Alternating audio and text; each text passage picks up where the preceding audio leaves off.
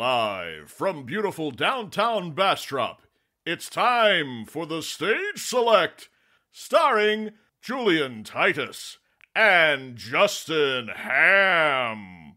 What could this possibly be? Seems a lot like a podcast. Wonder what specifically. Talking about video games with your hosts. You're in good hands, not more of the same. Now we'll jump right in. So expect the unexpected and more. Now we'll get grooving. Never know who's gonna walk through the door. There just might be some treasure in this chest. Having fun with our special guest. Time for Stage Select. And here are your hosts, Julian Titus and Justin Ham. Welcome, one and all, to the Stage Select. I'm Julian Titus, And I'm Justin Ham. Julian, and we're here. Yes. I just want you to know that you, in fact, have the hooch. Okay. Yeah. Thank you. have the hooch. Yeah. I could use some hooch. No. You have the hooch. Oh, I have the hooch. Yeah. Okay. You have the hooch. Okay. Yeah. All right. Yeah. I had a thing for this, and it totally went out the window. Was it the hooch? No, but it was. It'll cause that to happen, sometimes. Yeah, I think that's what happened. Actually. Yeah. God, it was some sort of brain rot that I wanted to say on the show to prove that I'm still hip and with it. Because I see the demographics, and it's like, I would like to get some of those Zoomers in on the show, but perhaps making a show with an aesthetic based around variety shows of the 60s is not the best way to go about that, Justin. I'm not. Well, it's tough to say, It is. You never know. You never know what's going to come back around, right? It's you just have to introduce them, to Birthday Robot, and maybe they'll go from there. The kids love Birthday Robot. You never know. You never know. Yeah. God, I wish I could remember what it was. It was definitely something from me listening to the VTubers, because so many of them are so young. Oh man, I felt so old today, which I will get into. It was kind of wild, but at the same time, oddly refreshing. It was weird. Yeah. I don't know what it is. It was kind of. Sometimes I look at the kids and I go, you know what? Maybe they are all right. Oh, I constantly have that feeling. Yeah. Like, my main feeling is, man, I feel bad for you because things are going to be so bad for you, right? As you become adults. But maybe you'll find a way to turn around some of the worst of it. And impossible to know. Yeah. Yeah. Now we should say right off the top, we are aware that Justin's new setup came like the last episode sounded a little wonky. Yep. It did not sound that way until after the show was processed and uploaded. We're trying to figure it out. It could be something going on the back end part, like when it edits, or it could be my whole thing. And I'm trying a different setting now, and we'll see how that goes. I think my theory is I overcompressed it, which will do that. Also, because I do like some processing on my end, like before I start editing. So it might have just been way over processed. It was so damn compressed that maybe it did that. And it wasn't like your audio wasn't even the red ring baloney. It was like below the red ring baloney by the time it went up. Yeah, it's a whole thing. Yeah, so we'll see. We'll see what happens. So if it sounds wonky again, my apologies. We will. It'll take us a couple. Yeah, it is. It's one of those things that I don't know until it comes out how it sounds. The last time I went through an audio change, I was doing This Is Video Games, and so I got to hear it kind of after it would come out and adjust like the next time I would record and be like, oh, okay, I gotta do this, and this, and slowly I got it there. Because we were on a couple months hiatus or whatever we were on at the time, and I was like, okay, I have time to figure this out. And this time I'm just like, nope, jumping right into the deep end, whatever. We'll do it. It's gonna happen. And I'm it is a bit of a process. For sure. But yeah, so be aware. I'm figuring it out slowly. I've got every YouTube video going, and I'm like, okay, hopefully I'll figure it out. Yes. Yeah. I'm still stuck on the thing that I was trying to open the show with, and I can't. I wouldn't worry about gone. it. Yeah, maybe next episode I'll next remember episode, you know? Or probably what'll happen is it'll be like partway through this one, and then I'll say it, and it won't land because it's not going to make any sense. No, that's fine. That's especially why you should say it. That's a good idea. Yeah. Yeah. All right. Well. Okay. Now we're here. We are here. I think I'll kick things off. Okay, great. Because after, and I meant to mention this actually last episode, but after I finished Still Wakes the Deep, I found it very difficult to try to find the next thing to play. Mm-hmm. My initial thought was, okay, Still Wakes the Deep was like a nice like short thing on Xbox Live or Xbox Game Pass. Yeah. And I was like, I should knock out Hellblade 2 before I go back to Rebirth, because I know that Rebirth is the thing that Rebirth is really like kind of the thing that's blocking me from finishing a lot of other things. Because I'm like, I can't continue playing other stuff until Rebirth is done. Mm-hmm. But at the same time, a big part of me doesn't want to play Rebirth now. I know the feeling. Me playing it on stream for the couple hours that I did kind of convinced me that like I was like, maybe this is like my long-term stream thing, which you know it has to wait at the current point in time, but not too long, because I'm kind of like, that kind of helped me just being able to explain shit I was upset about to the void. Was like, okay, this seems like a fun way to go through this. But and that may be the only thing, because I think if I didn't have that, I'd be like, I don't really want to do it either. I don't know. It's not a bad game by any stretch. It's just like, I kind of know what happens. But then again, when something happens that I don't expect, I'm like, but I'm upset about this weird thing. I don't know. Yeah. I think for me, it is the just constant mini games. Yeah. Like it. Oh yeah. They're not great. And I may end up just throwing it on easy next time I fire it up and just kind of breeze through it and critical path most of it, except for like stuff that looks interesting to me. Right. Because again, I'm actually one of those rare weirdos that didn't like the mini games in the original game all that much. Yeah. So I was like, this is neat. Oh, I don't want to ever do it again. No. I think you're right to feel that way. They aren't good. Don't let people convince you that those are good. They're at the time they were revolutionary. They're it was like, cool. Look at all this shit that's in here. They're really cool and fascinating, right? Yeah. Like, especially to go. You're like, oh, it's neat that they put this CPR MIDI game here. It's unnecessary as all fuck, but it's here, and it's kind of neat that they did it. For looking from a nostalgia standpoint, but like. You didn't need to do it. You know? No, like, absolutely not. It's one of those things, you know.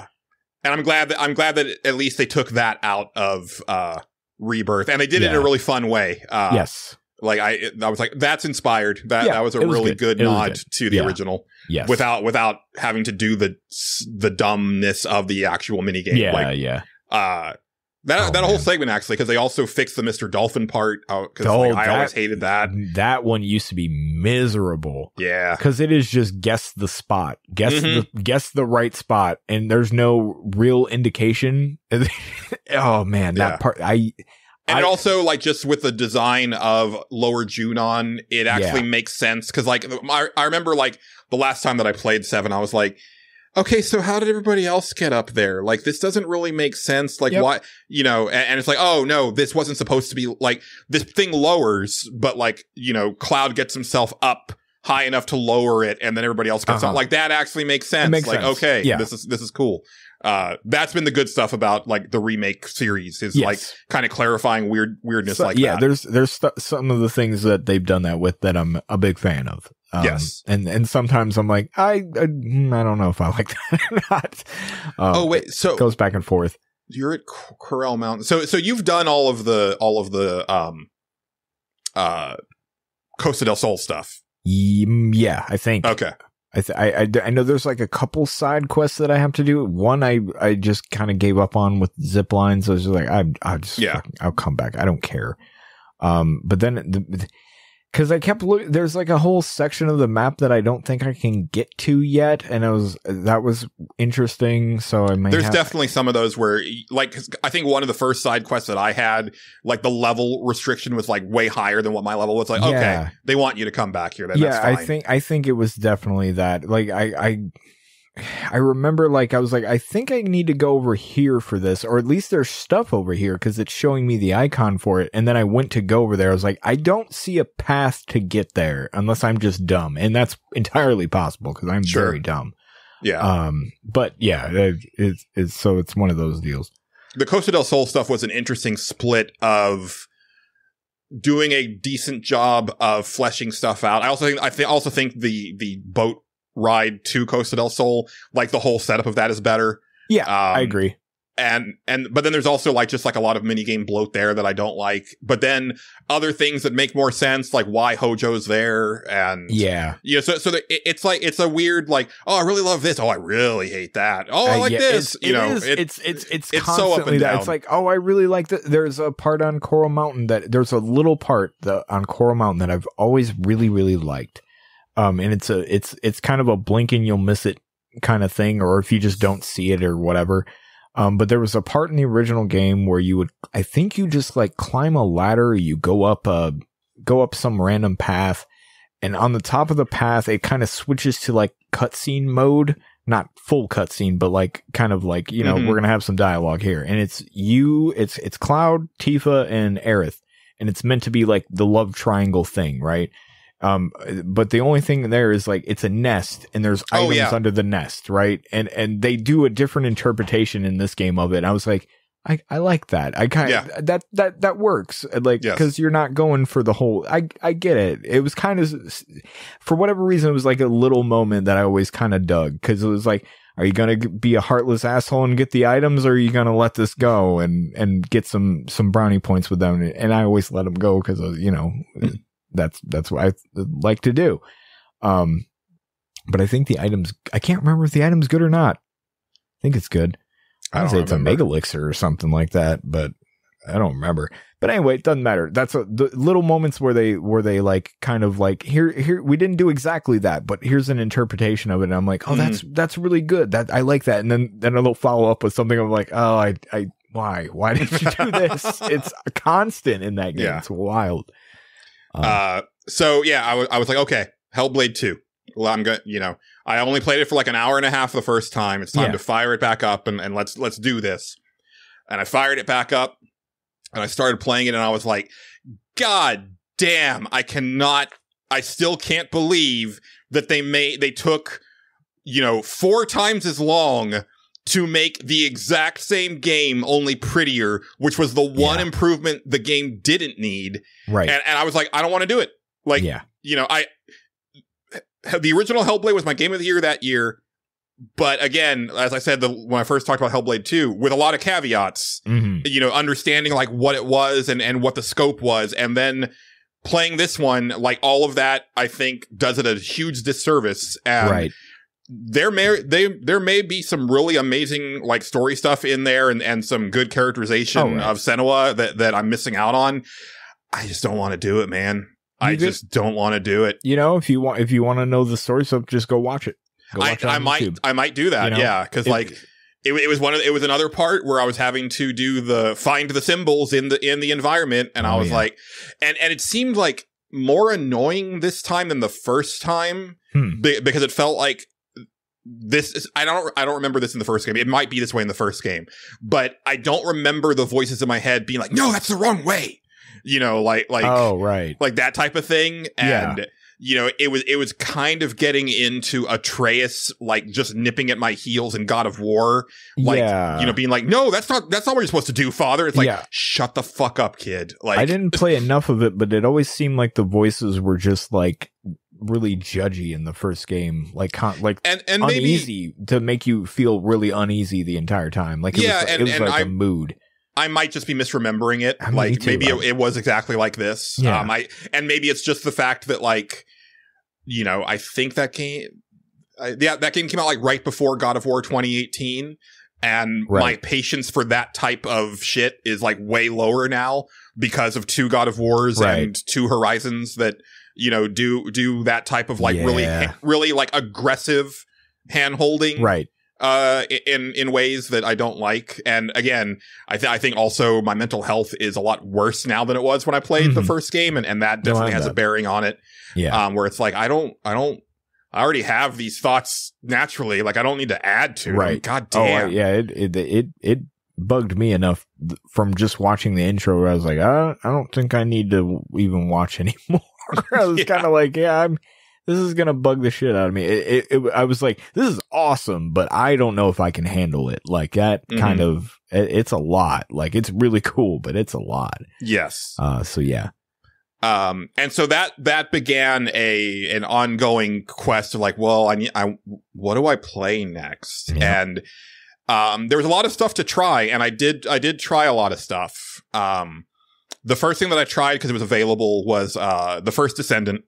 Which is that Korean like third person, sci-fi loot based shooter. Yeah. Gorgeous graphics. Yeah. Feels real good in the hands. Like I think the shooting is really good. I think the movement is really good. I keep meaning to try it out. Yeah. And I got immediately turned off just by the overall free to playness of it. That was, so I watched Gersman play it because he was playing it, and I was like, I needed something to take a nap to. That's the reason I watch a lot of things on YouTube. No, I get it. This seems like the perfect thing to take a nap to, because I'm like, I'll be interested in it for a little bit, and I'm like, okay, and then I'll drift off, and I did take a nap to it. But what I was seeing a lot of it, I was like, I was thinking about giving this a try, but there was a lot of stuff where I'm just like, that. I don't know if that's for me. I don't know if that's for me or not. I'm torn on it. Because again, like it feels really good. It looks like it plays really fun. It plays really well. I'm kind of hit or miss with like the overall character designs. They are very Korean. Yes. And there's something about the Korean sci-fi design that some of it lands with me and some of it really whiffs. Yep. And it's really hard for me to like kind of put my finger on what. It's funny. I'm really high on. I love their fantasy design for whatever reason. I don't know what it like. Black Desert is. I'm like, man, everything that like outfit wise or whatever that they put out, I'm always like, man, that looks really cool. Like a lot of the time, like I think it looks great. And like a lot of the stuff in this game like reminds me of that. Even the parts that I always hated about, like for the short time that I did play that game, which wasn't very long, not in an MMO sense, I barely touched it. But I think you got through like the main campaign, right? Or at least the first part of it. A good chunk of the main campaign. And then it starts doing base game stuff. It starts, shooting levels up on you and being like, you're going to have to grind to get to this next thing. And I was like, I would get bored and then start a new character. And then eventually I would run out of characters that I could start because, there's a, limit on that. They want you to pay for those slots. Yes. I figured that out eventually. And I was like, okay, well, this ain't for me. And a lot of like just like designs, I'm like, okay, yeah, no, I see the Black Desert here. Like I know it's not the same people. I don't think it is anyway. No, but they're, because I think a lot of different regions you can kind of get like I remember the first time I experienced this was Beyond Good and Evil, where I was like, this feels French. Right. And like, I couldn't really explain why it felt French. It was just like, this feels like it's from this region, right? Fable felt very British, right? Like it was like all over that game, right? Yep. And yeah, so certain regions have their thing, right? Yep. And I think Korea has its, it definitely does. As Western gamers, for a long time, we only had like the Japan stuff, right? That was like our filter through like all gaming. And then, we started to get more of a Western, lens for stuff around the 360 era. And then, we did start to get certain other regions, right? And we got to more exposed to it. And yeah, it's like, there's a lot of stuff coming out of both South Korea and China right now, where it's like everything looks fucking incredible. Yeah. And it's like, but it's always like the studio's first game. And I'm like, how? Yeah. Like, how are you doing this? There's some sort of template, man, going on. There is. It's wild. It's wild. But yeah, and there, you know, my thing with like the South Korean sci-fi design is there's just something about a lot of it where I'm like, this feels generic, even though I've only seen it a handful of times, and I don't know how to like really. Oh yeah, don't get me twisted when I say I like the fantasy designs in their games. They are still generic a lot of the time. Like there's nothing really crazy or innovative going on. Like it's but I guess what I'm saying is, but not generic to other stuff that I've seen. If that makes sense. Okay, like, yeah, that makes sense. Yeah, that's kind of what I'm getting at. Is that like I've seen it in other Korean games, right? And even though I haven't seen it very many times, it already feels kind of played out, and it's weird. I don't know. I get you, but again, gorgeous, plays really well. But so right off the bat, like it does the thing that I hate. It's got the fake mouse cursor, and you can't get around it.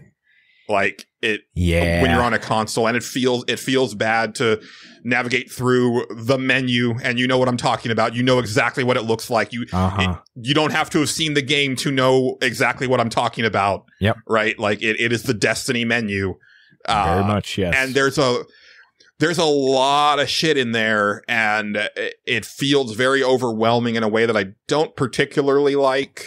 I think they're going for a bit of Destiny and Warframe, which is and Warframe is very complicated. Yeah, very like they're going for that level of something, and sometimes they don't. Like it appeared to me like sometimes they would like kind of explain things very poorly, which I think is somewhat of a translation thing, possibly in a lot of it.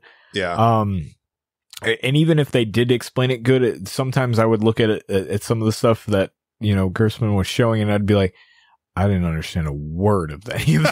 I would, they would show off systems, and I'd be like, if I was playing this, I just wouldn't even bother, or because it just sounds like a pain in the ass, like, or it sounds like a grind fest to actually get it to where it's one of those online things where it's like, hey, you get a 0.05% boost to this thing. That's great, right? And you're like, no, I don't really care about that. There's definitely an aspect of that. Yeah. Like, so I got through like all of like the prologue stuff, and that was pretty cool, right? Yeah. Like, like it did a good job of like having these like set piece moments, and there was like an other NPC that was like moving around with you, and there's a pretty cool boss fight, and there's some story stuff. It's like, okay, like I'm kind of digging. There was one design of a character. I don't know if she's the one that moves around with you, but she had a Bunny? No, it wasn't Bunny. Okay. Oh man, the one I was into, I don't think you can play as him. She had a leather jacket, and I was like, all right, she seems cool. I'm a sucker for a leather jacket. You were a sucker for a leather jacket. It was a space leather jacket. I was into it. All right? Very into it. And so once you get past like all the prologue stuff and everything, it kind of dumps you into like the hub. Yeah. And that's where things like really started to fall apart for me, because it's sensory overload for one, because like there's just, you know, icons everywhere. And I don't know how I feel about this. I think there's a better way to do this. And I think Final Fantasy XIV probably does it the best, where you have a mini map and the icons are on the mini map. And then as you get close to the characters, the icons are above their heads. But First Descendant does it the Destiny way, which is that the icons are on the screen even like through walls. Okay. And so it makes it like very cluttered, and you know, I didn't like that. Also, like the frame rate tanks when you're in the hub area. Yeah, I seen that. Yes. If I notice the frame rate tanking, you've got a problem. Oh, it's so that happened to Gersman when he was playing it. Mm-hmm. And I remember he was like, this so far has only happened to me on the console version of the game, and it only happens here. Right. Because there's a ton of characters around it. It's going for more of an MMO feel than even Destiny does. And the way his theory on it, he was playing it on PC, and it was doing it to him. He was like, it hadn't done this to me before. Like, but I think since I started streaming, it's taking just enough resources from it to where it triggers something in there. So I think, so his thought, I'm stealing it from him. His thought was that when you're in that place, it goes to some sort of limited animation mode to like kind of get you to point A to point B or whatever. Yeah, and that's which makes sense. And it really looks weird. Like it's really off-putting. Yeah, especially for like that to be like the first thing that you see like after the prologue. It's not a good look. No, it's not. It's really not. But I was still like, okay, well, you know, this is just the hub, whatever. Let me like move the story along a little bit. And I moved the story along a little bit and then got into like my first, like, they take you to another area and there's like quests there. And so I picked up the first quest and it was like, it tells you right off the bat, it's like, you know, quest is like about a 2-minute long thing. And I'm like, oh. And I did like 3 or 4 of those 2-minute long-ish quests where it's like, you kind of go to a point, you kill some enemies, you know, sometimes there's a little bit of variation on it, but like, I was like, oh, this is what this game is, isn't it? Yeah. Like, instead of having like, you know, some interesting like levels to go through with like story happening. Yeah, no. You know, like I'm fine with this being an aspect of the game, right? Like if you want to go grind for some gear or for some levels, like by all means, but with this being like the main thrust of the game, I'm like, oh no, I'm out. Yeah, no, I'm out. The more I watched it, the more I was like, I don't think this is going to be my thing. Yeah, but like I already fired it up though. I already like uninstalled it. I was like, nope, this is just taking up space on the hard drive that I don't need. It's a shame. Like again, I'm not saying it's a bad game by any stretch. I think it seems neat. I think it's very much worth checking out. Yeah, if you're, especially for free and like, you know if this is for you almost instantly. Exactly. Yeah, pretty much. Yeah. Even if you're like kind of a fan of that genre of things, like there's probably something to find there that you might get into. Who knows? Definitely. It's hard to say. Yeah. You know, and I know like Destiny 2 kind of wrapped up its overall story, right? So like, if you got to the end of Destiny 2 and you're like, well, I don't really feel like grinding out the rest of this because the story's over now. You know, this might be the thing that kind of fills that Destiny 2 hole until, you know, Bungie's next thing. Right. So absolutely. You know, you never know. And it's funny. So this first Descendant came out on PC and Xbox. You okay? Yeah, I'm good. Okay. The first Descendant came out for PC and Xbox. Zenless Zone Zero came out for PlayStation. I thought that was interesting that like each of the consoles got like a big free-to-play thing, which obviously they're all going to be they're all going to be everywhere at some point. But I guess they each like kind of bid for their free-to-play thing, you know, right? Like exclusivity window, and this is how it shook out. And it's also funny that they came out within like days of each other. Right. Like I think Zenless Zone Zero came out like a day after something like First that. Descendant or something like that. Yeah. So I checked out Zenless Zone Zero as well. I never played Genshin Impact or Honkai Star Rail. Honkai is so fun to say. It's so dumb. I'm sure it's like a legit word. It's just I just think of honky. Yeah. I would say I don't know. Is that what is? Explain what Zenless Zone Zero is, and I will explain Honkai Star Rail. At least what I think that game is. Yeah. So these all three. So Genshin Impact, Honkai Star Rail, and Zenless Zone Zero are all free to play games from HoYoverse. Right. Now I don't know if the developer name being HoYoverse implies that they're like a connective thing. I really don't know, but. Genshin Impact is like the fantasy game. Yeah. Yeah. And it's Breath of the Wild with gacha mechanics. Like it's Breath of the Wild with like tons of characters to pull and level. I'll let you explain Honkai Star Rail. Yeah. Zenless Zone. Oh, go ahead. Oh, I'm sorry. Honkai Star Rail is like a turn-based RPG kind of thing, but like with it's almost like Persona. But with gacha mechanics, basically, you're pulling for characters. They all have their own backstory. I want to say they like you're learning more about them, but you have to pull them, or maybe you don't. Maybe you get them in a temporary thing just to show them off, but they're not actually in your party or something like that. But it's basically, in my opinion, Persona, but with gacha mechanics. Yeah, exactly. Zenless Zone Zero is their kind of character action bent on this. Yep. Okay. Very stylish, like extremely stylish. Like, dude, the animations in this game are top notch. Right. It's kind of incredible. Like one of the first characters you get is very much doing a Deadpool type thing. Not so much as like, not breaking the fourth wall so much as just like, he's wearing a mask, but that doesn't stop him from being like the most like, expressive character that you have so far. Right. And just the way he moves is, you gotta see it. Like you just you gotta look at this dude. It's kind of amazing. Yeah, no, that sounds cool. For sure. It's got an interesting like hook, which is that like, you actually, the character that you choose at the beginning, it's like the brother and sister, and they run this like video store. They do something similar in Honkai, where you pick a male or female character because it's going to be your like self-insert. Yeah. Yes. But they're not the ones that see combat, which I find interesting. Okay. So they're just there to like, so they run a video store, but that's just like the legal front for them to run their shady, like, agency where they're helping out, I think it's hollow runners. Okay. Because the world of this game is like, something happened. I'm not sure exactly what, but like, the world was kind of like split into these weird like shards called hollows, where if you go into a hollow, it's like an alternate reality of the world, but like there's monsters there, and if you stay there too long, you can end up mutating into a monster, and it becomes very difficult to navigate your way out, and so you have to kind of know what you're doing. And so there's professional like hollow runners that go into hollows to do stuff. I'm not sure, what the economy is here, but like that's kind of what it is. Idea.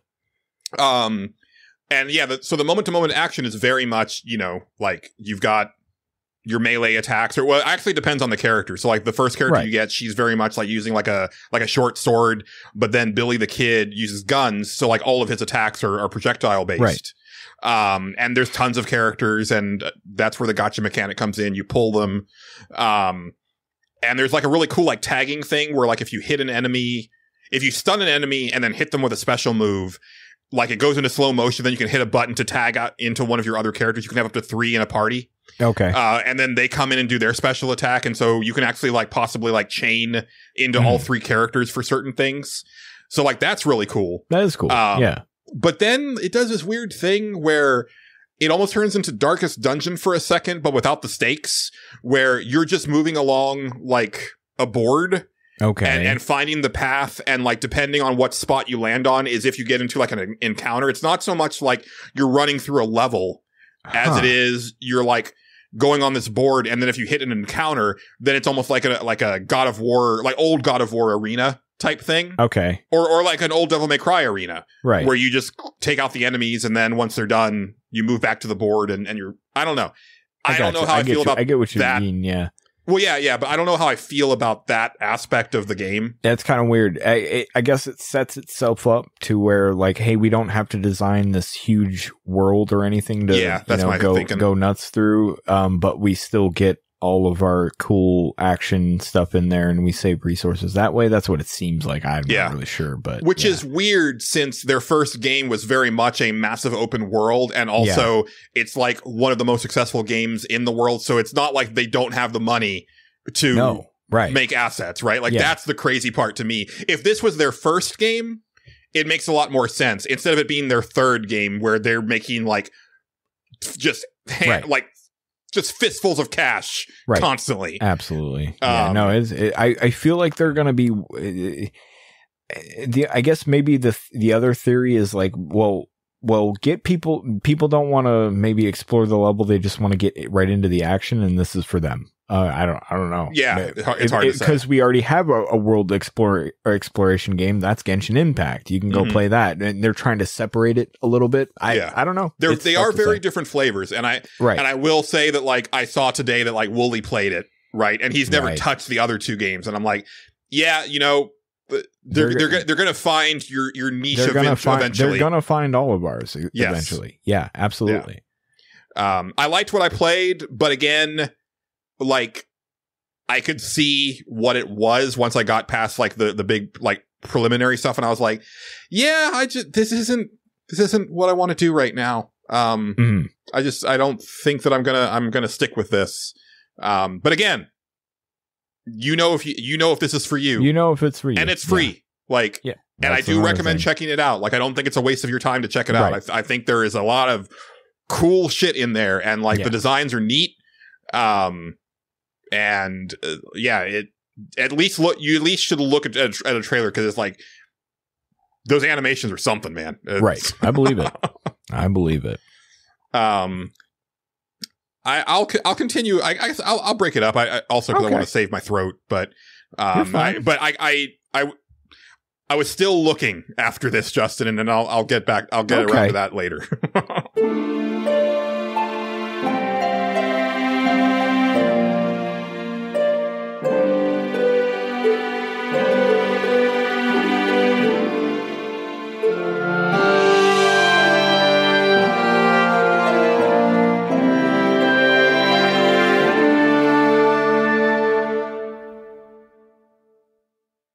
And now, a word from our sponsors.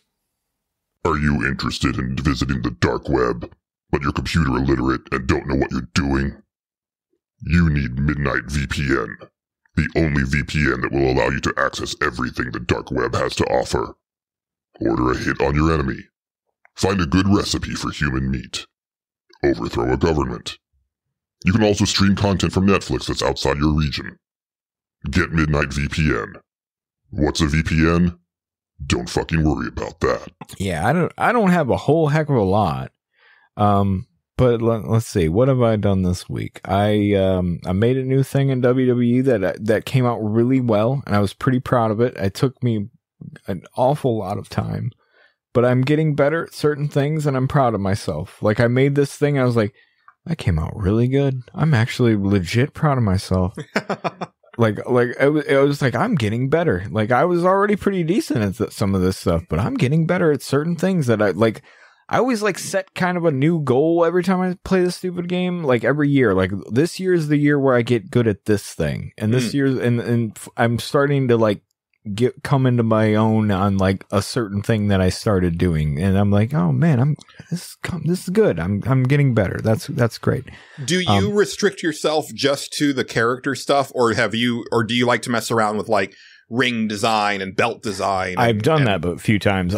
That stuff it's less fun to me. Mm-hmm. But I at one point, if I wasn't working and I was just playing WWE a lot, which there have been years where I'm like, there ain't shit else to do. I'm just gonna sit here and do this. Mm-hmm. I've like designed a pay-per-view for every month and all sorts of different stuff, and had, enough on my roster to do everything. And sometimes I plan out stuff in my head where like, I'm like, what I should do is I should get one little indie promotion and then one slightly bigger indie promotion, and then they start having stuff together, and it'll be fun. That'll be cool. I'm like, you're never going to do that. You know how much fucking work that is? You're never going to do that.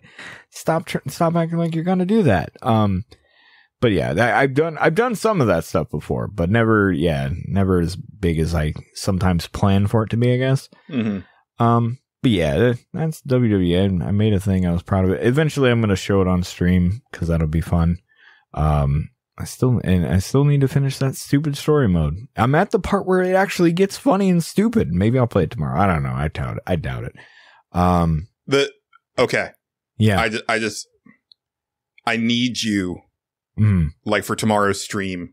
It doesn't have to be tomorrow's stream. I would like it to be tomorrow's stream, because the longer that you sit on this, the more you can be ruined on it. Yeah. I need to watch you play I Am Part-Time Worker. I did look at that. I think I fell asleep after I looked at it. It's been a week. But I did look at that one. It's my only thing with that game is I love a game. The games I've played on stream most of the time are taking themselves very seriously. Sure. And that's my favorite part of them. And this one isn't. It's very much like, no, we know what it is. I wish I should have told you, don't look at it. Yeah. Just stream it.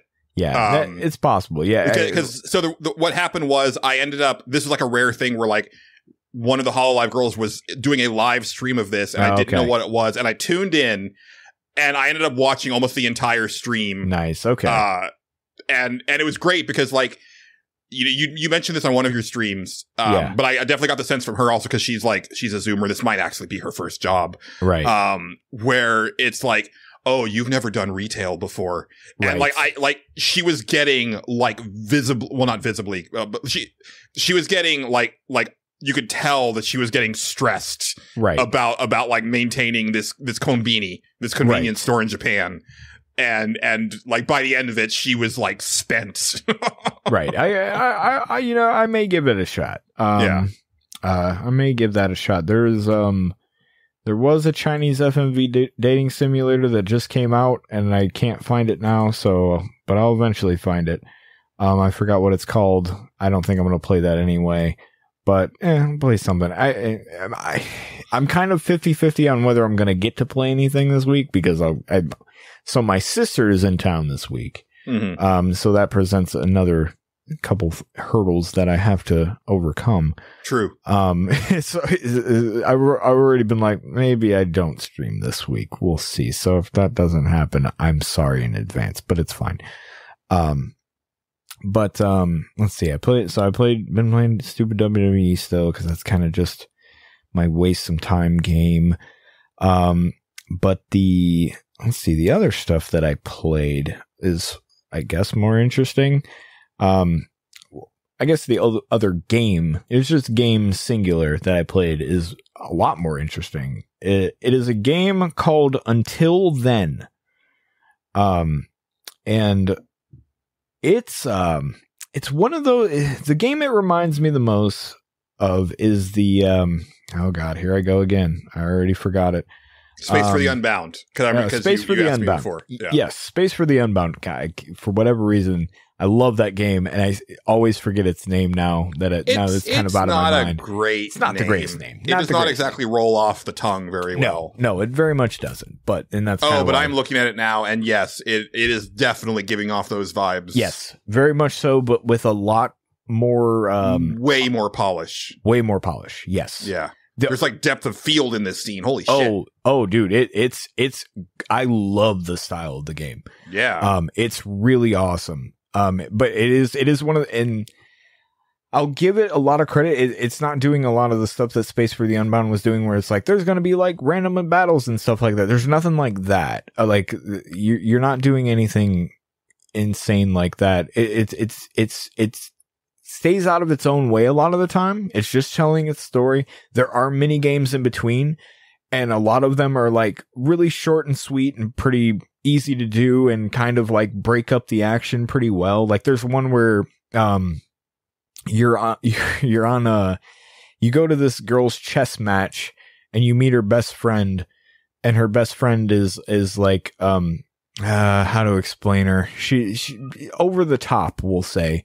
And so you go out and you get fish balls with her, and you have to stab the fish balls with a skewer, and it's just a little mini game where the thing moves back and forth and you hit the green or whatever, but you're competing against her the entire time, and it's neat. Like I was like, this is kind of cool. This is all right. And there's some where you're at the fair and stuff like that, and there was a couple where I'm like, oh, you actually did some cool stuff with this.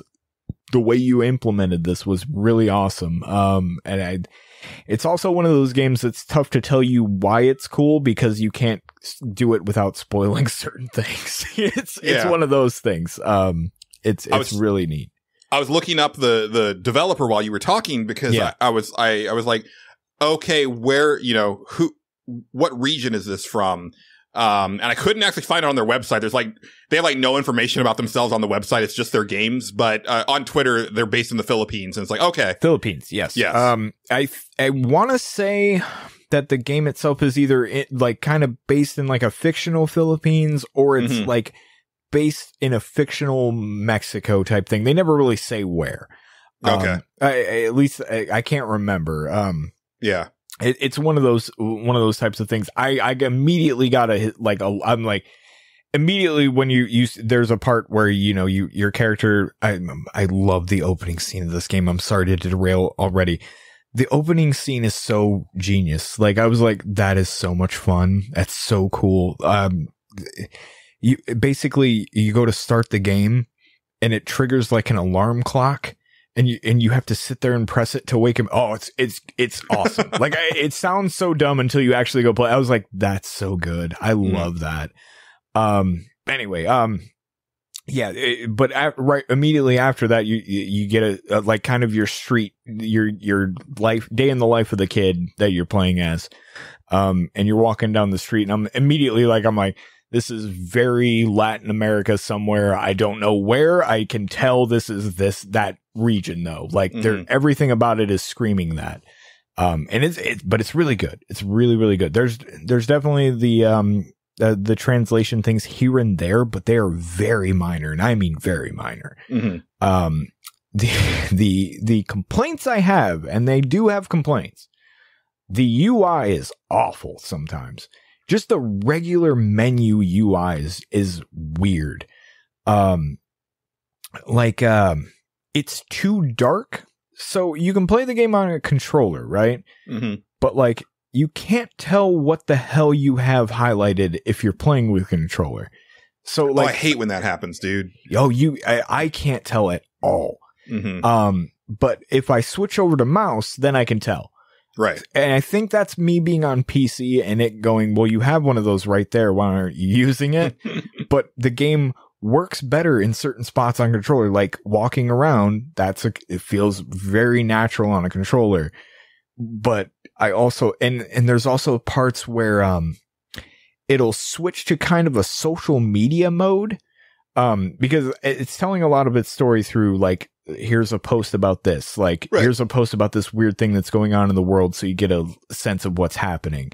And here's something one of their friends posted. And like, what's cool is though, like you'll like a post, and there was one part where I liked a post and the kid went, hey, I know you're not doing anything because you just like my post right now. And like all this other like tech, and then it goes from there. I was like, that's pretty cool. I like that. Look, man, just because I'm on social media does not mean that I have the mental bandwidth right now to actually interact with anybody. Like those are two very different things. And you should not expect that, oh, well, he's reblogging stuff right now, so he's available. It's like, no, I have the capacity right now to just reblog and look at shit. To be fair, they were on the same train together and he could see them. So it was okay.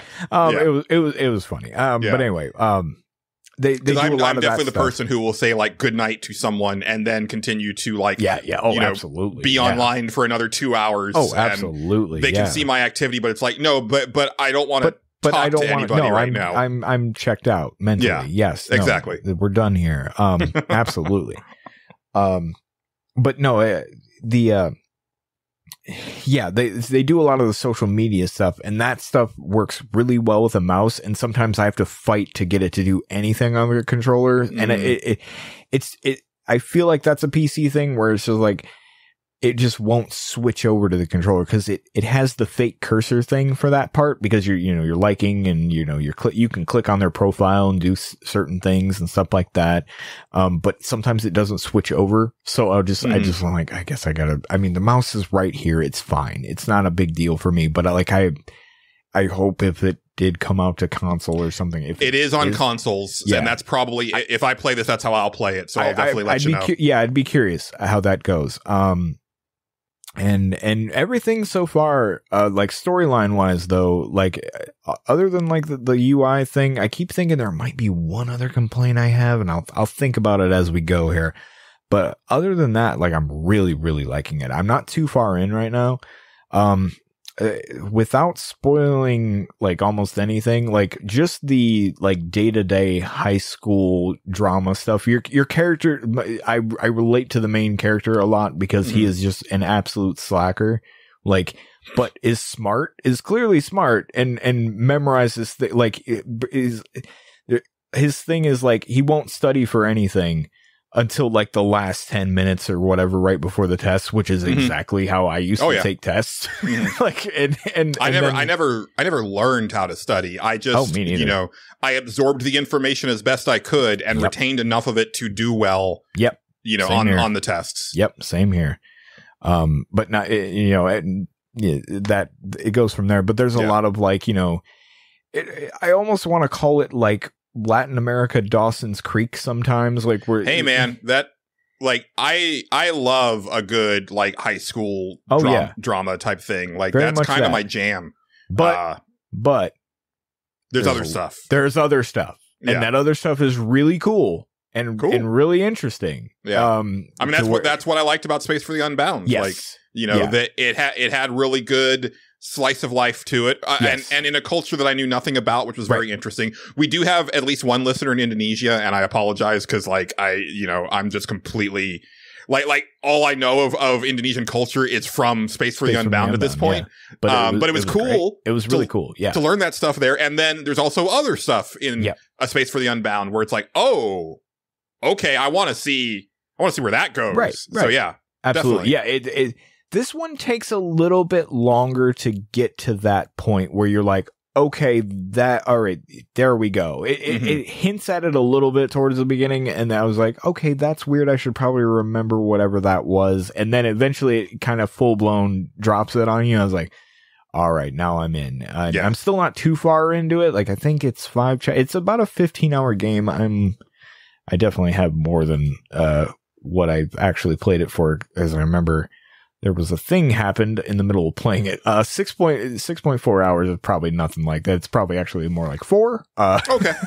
Because I left it on pause for a while. So about a third of the way through it. Yeah, it's like something like that, maybe. Yeah. I think I'm 2 chapters in. I think there's like 6 chapters, something like that. But yeah, it's really cool. I really like the characters. It's good. It's good. Really, really nice game. Until then, definitely worth a look. Not Until Dawn. That's also worth your time, but very different. Very different. Very different. It's going some places. I'm digging it. I hope I get to. It's one of those things that like I got so into it, and then my sister came into town. I was like, oh, I can't play this in front of my niece. Oh, I gotta find something different to play. Right. Which I guess is the other thing I've been doing. Last night my sister got here and I was playing some video games with my niece. She showed me Miitopia, which is the RPG me game. Mm-hmm. And she is very into that. Which is awesome. I know from I did meet your sister and brother-in-law. Yes. When I met you, but also from, when you guys were doing Clickbait Update. Right. Your sister and her husband, not, I wouldn't call them straight up normies, but they definitely, hew way closer to that spectrum. Absolutely. Than where we're at. Yes. But it's interesting that, like, your niece is somehow turning into a geek. A little regardless. bit. Yeah. Like, she's a huge wrestling fan, which is a different, that's a type of geekdom. It's just a different type. Yes. But gaming wise, like when you told, like, because, you were telling me that, like, there's a job system in this game. So, and she's super into it. Like, her favorite thing is, like, she loves that she can, like, make all the people in her party. And she's telling me what classes are good. She's like, listen, Uncle Justin, you want to pick a wizard here, okay? I think it's a wizard or a mage. I can't remember what the one, the magic class, the right? They call it different, whatever. Yeah. She's like, you want to pick that? Now, listen, you're gonna think they're weak for a second, but I'm telling you, I'm like, Soph, listen, I'm always the wizard. Okay. I know how this works. She's like, and the cleric is they heal people, right? And she's like, yeah. I'm like, yeah. So I'm like, now I don't know what these other ones on the end do. We'll get there when we get there. But that right now I know what these I'm explaining, like, I'm like, there's a thief class. I'm like, no, so listen, they're the I'm like explaining all this stuff to her. She's like, you're right. That's what they do. You're right. But she loves that you can make all the stuff for it and all that. That's the aspect. She's already beaten it. Like, she'd beaten the final boss and everything.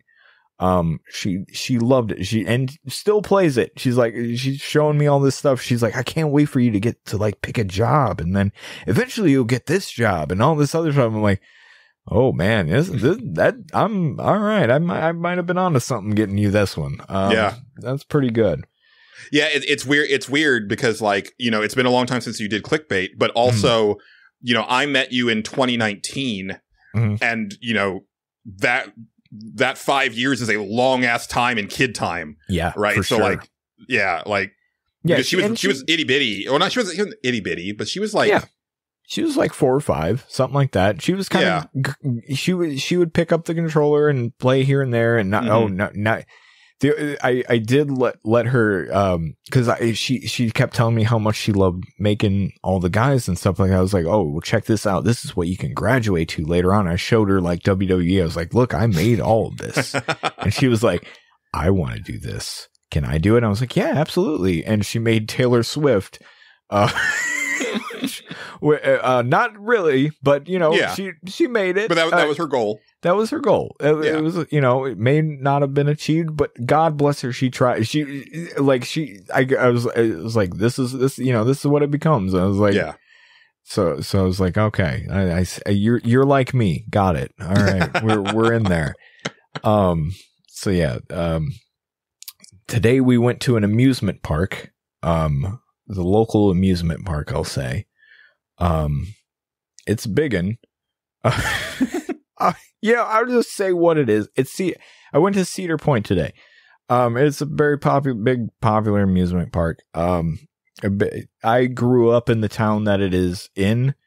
So I know Cedar Point pretty damn well. My nostalgia for, if anybody out there listening has been like, I've been there. Like, I grew up there. I've been there a lot. Like, because you live there, you're just like, well, there's nothing to do. And if you have a passport, you're like, guess I'm just going to go there for like 2 or 3 days out of the week, because why not? And just walk around and people watch or whatever. I felt old in ways that were kind of fun. Like, just looking at younger people, I'm like, man, y'all doing some some shit. It's weird. It's interesting. The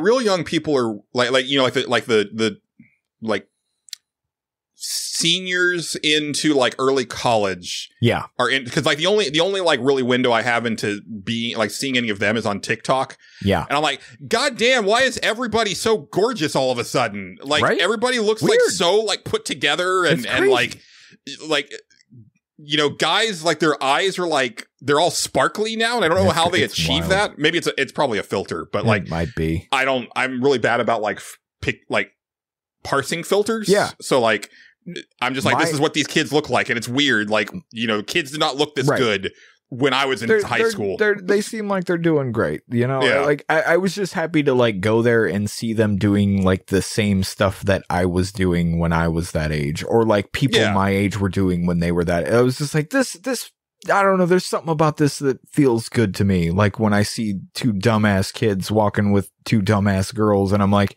yep, I remember that. The awkward double not date. It's not actually a date. You're just there with 2 girls because your friend invited you. This has happened to me plenty of times. That definitely never happened to me. It's lucky. It's weird and stupid.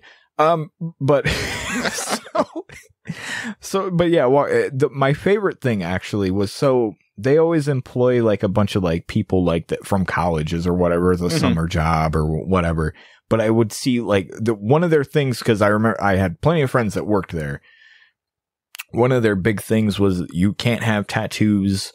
You can't do anything out of. I seen so many workers there with like tattoos and like colored hair and all this stuff. I was like, all right, we're moving on as a society. This is good to see. I'm happy about this, because they were like super strict about all that. Like none.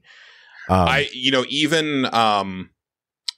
office work, right? So like, I got my first office job in 2013, and I think it was, you know, keep them mostly covered. If you don't have to wear long sleeves, like when it's like super hot or anything like that. But like, you know, if agents are going to come in or something, like maybe cover up. But then, you know, after I took that break when mom died and I came back, you know, it was a lot more lax. And then the pandemic really like freed stuff up where like, you know, like at my current company, it's like, you know, there is a dress code. Right. But like, it's like, yeah, no, piercings are fine. Like colored hair is fine. Like tattoos are fine. And this is a small Texas town where my current company is. So it's like, I would have expected it to be like way stricter. Right. Yeah. Cedar Point was like always about like that really clean image. Like, yeah. In fact, I remember, so they do a thing during Halloween where like their big pitch to get you to work there was like, hey, none of that stuff matters because it's Halloween and it's supposed to be like weird and spooky. So that's okay now. And it's like, no, now it's okay always. I'm like, that's cool. I like that. Thank God. That's just how people are now. Yeah. Like, this is the world we live in. Hopefully, that was refreshing. If I ever get to Japan, hopefully like, by the time that I get there, they relax the rules about tattoos at onsens because I'd really like to go to an onsen, but I am now like disqualified because of my wrist, my forearm tattoo. Yeah, it's a whole thing there. Their society's wild in a lot of ways. Japan, there's some years behind, we'll say. Yeah, but yeah, I rode some rides and stuff like that. I rode one I never rode before. We took my niece on my all-time favorite ride that I've ridden a lot of times, and she was not a fan. Did not like that one at all. To be fair, I get it. I get it. It's a lot for a 9-year-old child. I've never been on like a real roller coaster. Yeah. And at this point, I probably shouldn't go on one. Oh, because of like all of my like health stuff. Yeah, that's probably fair. I've been on them so many times that like I'm immune. Like, like the butterfly thing that a lot of people get before they go on. I don't have it. Mm-hmm. It's gone. Yeah. Like I'm insane where like I'll just get on like a pretty good sized roller. I realized how nuts it is today when I was taking my niece on this thing. Just fucking sell it. It's her like first big this is the one where she got scared and she was like all about riding everything, and then she rode that one and she's like, maybe not everything. That immediately backed her off, which I thought was fun. So I get on there and I'm like, oh yeah, just, take my hat off. I'm just holding it in my hand. Not because I don't need to hold on to anything. Who does that? But I'm not holding my hands up above I'm just getting on like it's just a casual day, just bored, that's what just I'm saying. looking around. It's like, your demeanor on the roller coaster is like me anytime that I try to like tell a joke to you and you're just like, nope. I'm just sitting here. Yeah, just having a nice normal day. No big deal. That's just how business as usual. And it's because I've done it so many times over the course of my life. It's fun to know that it didn't quite go away. Like I thought maybe being away from it for as long as I have would bring that back. I'd be like, oh, I might be a little scared, but no, it's just like no. It's fine. I wrote a brand new thing, didn't even really know what it was or what to expect, and was like, who cares? Just put the stupid hat in the basket. Let's get on with this. Let's go. This is one of those moments where I wish that we were a big enough podcast where you had people like doing animated clips. Because I would love to see like an animated clip of you on a roller coaster, just like completely deadpan with like everybody else screaming. I should have bought one of the pictures that they take of those because they're always dumb. You always look really stupid. That's the whole thing. I know we rode a ride called the Raptor. They always take it. It's the most 90s roller coaster. I love it. And they never change anything about it, which is great. Like it's like bright green and the cars are like part pink and like neon green and all this. Like I'm like, this is the most some claw 90s. Marks. Yeah. Oh yeah. It's the most late 90s thing ever. It's great. I love it. And it's a really fun ride. It always has been, even when it first came out. It was a huge deal when that thing came out. That's like a point in my life that I remember pretty well. Cause I think I was a kid and we would just go there like 2 or 3 times out of the week because why not? They always take a picture and they have ever since it opened, and I'm always kind of shocked that it's still open every time I go. I'm like, I'm shocked they're still doing it for this ride. Like it's nuts to me. But here we are, and I'm looking at my picture. I'm like, it's funny because I'm like squinting. Like I'm just because I didn't have my glasses on. I'm just trying to see. Like that's all it is. But I'm kind of just laughing the entire time. I kept making fun of my brother-in-law because he sounds like an Italian when he's on roller coasters, which is like an Italian mobster. He just keeps going, oh, like the entire time. And I was like, what are you in the mafia now? Is this what's going on? I don't know. But yeah, I also went to an arcade, which was interesting. Now, and so this is like a legacy arcade, right? You would have gone to this as a kid. Yes. And they used to have games there. Right. 100%. There used to be arcade games. Now it is, the Dave & Buster's special, as I'll call it. And it's depressing. Now, I went to this specific arcade. Well, we were like, we're going to go to the arcade. And I was like, please, let's go to this one because there's something I need to look at. Because the last time I was there, it was about, I don't know, it might have been like 6 years ago, 7 years ago. I can't remember. Mm-hmm. It's been a while since I last went. But the last time I was there, they had a random kind of half-ass broken cabinet of Marvel vs. Capcom. And I was like, I just want to go see if they still have it. I don't care if it works. Broken because it was like a one of the like ROM hacks, No, it didn't work. It worked, but like the sticks were busted. Like the maintenance on it was just very poor. Like the stick, I think it's not a rainbow edition of Marvel vs. Capcom. No. Let's specify. No, the maintenance on it was kind of beat up. Like I think when I picked the character, it was like holding a direction, and I was like, okay, well, this is a problem. We'll see. This money's gone. I won a match with like it, because the first one's pretty easy. It's the second one that gets you usually on a fighting game arcade cabinet, at least for me. Mm-hmm.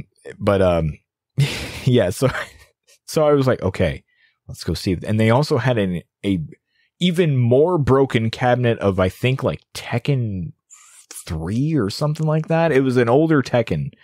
And I was like, okay.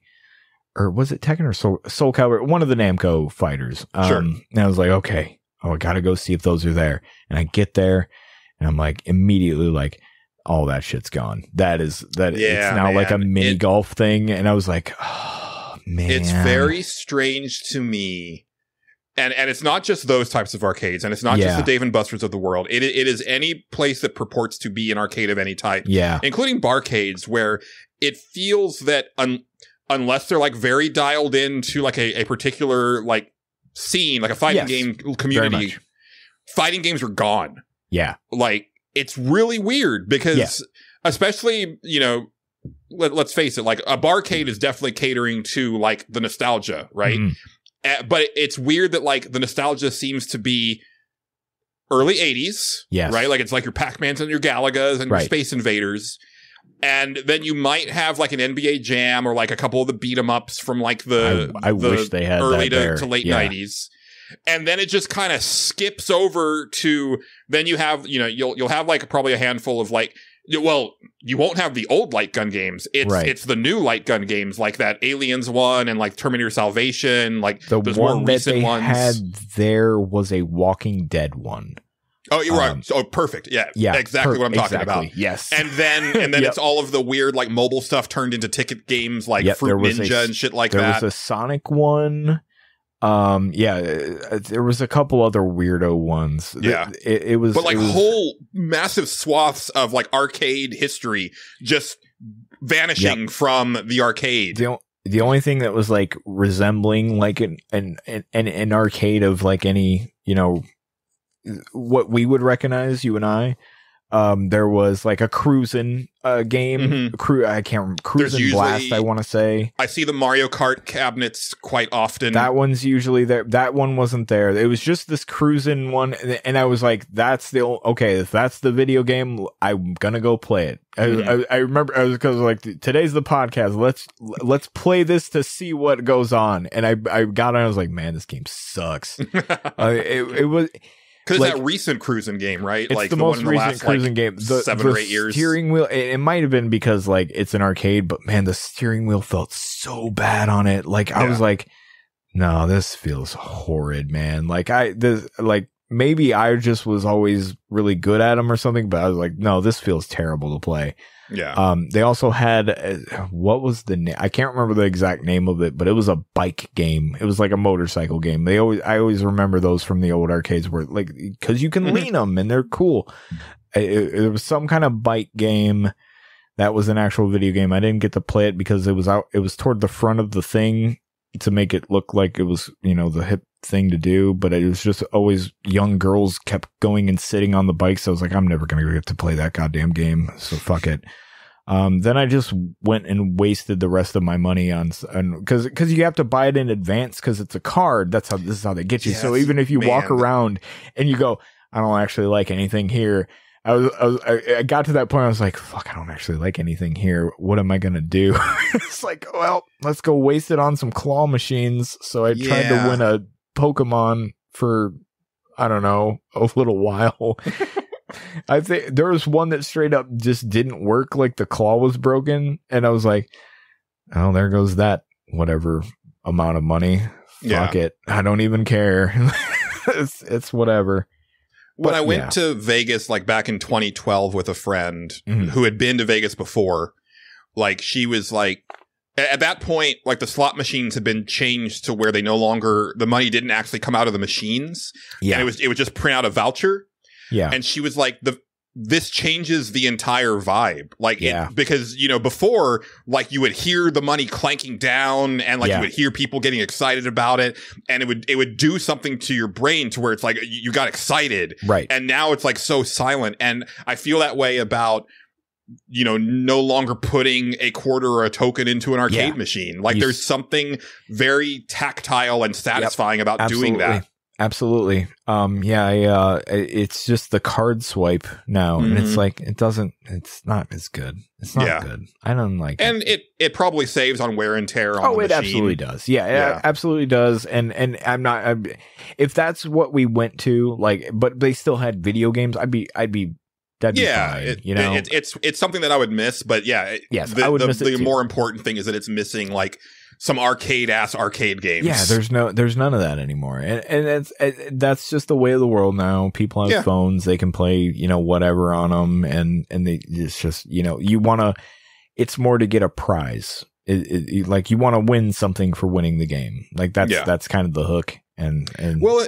But it's also interesting because I have definitely seen like anniversary cabinets of like those old Namco games, right? Where they are new cabinets of these classic games. But it's weird that they don't do that for, again, like your Street Fighters or your Final Fights or your, like that era of stuff. That arcade used to have a lot of the older, like more classic style, like Atari games and stuff like that. I know they had a Pac-Man. I remember looking at it.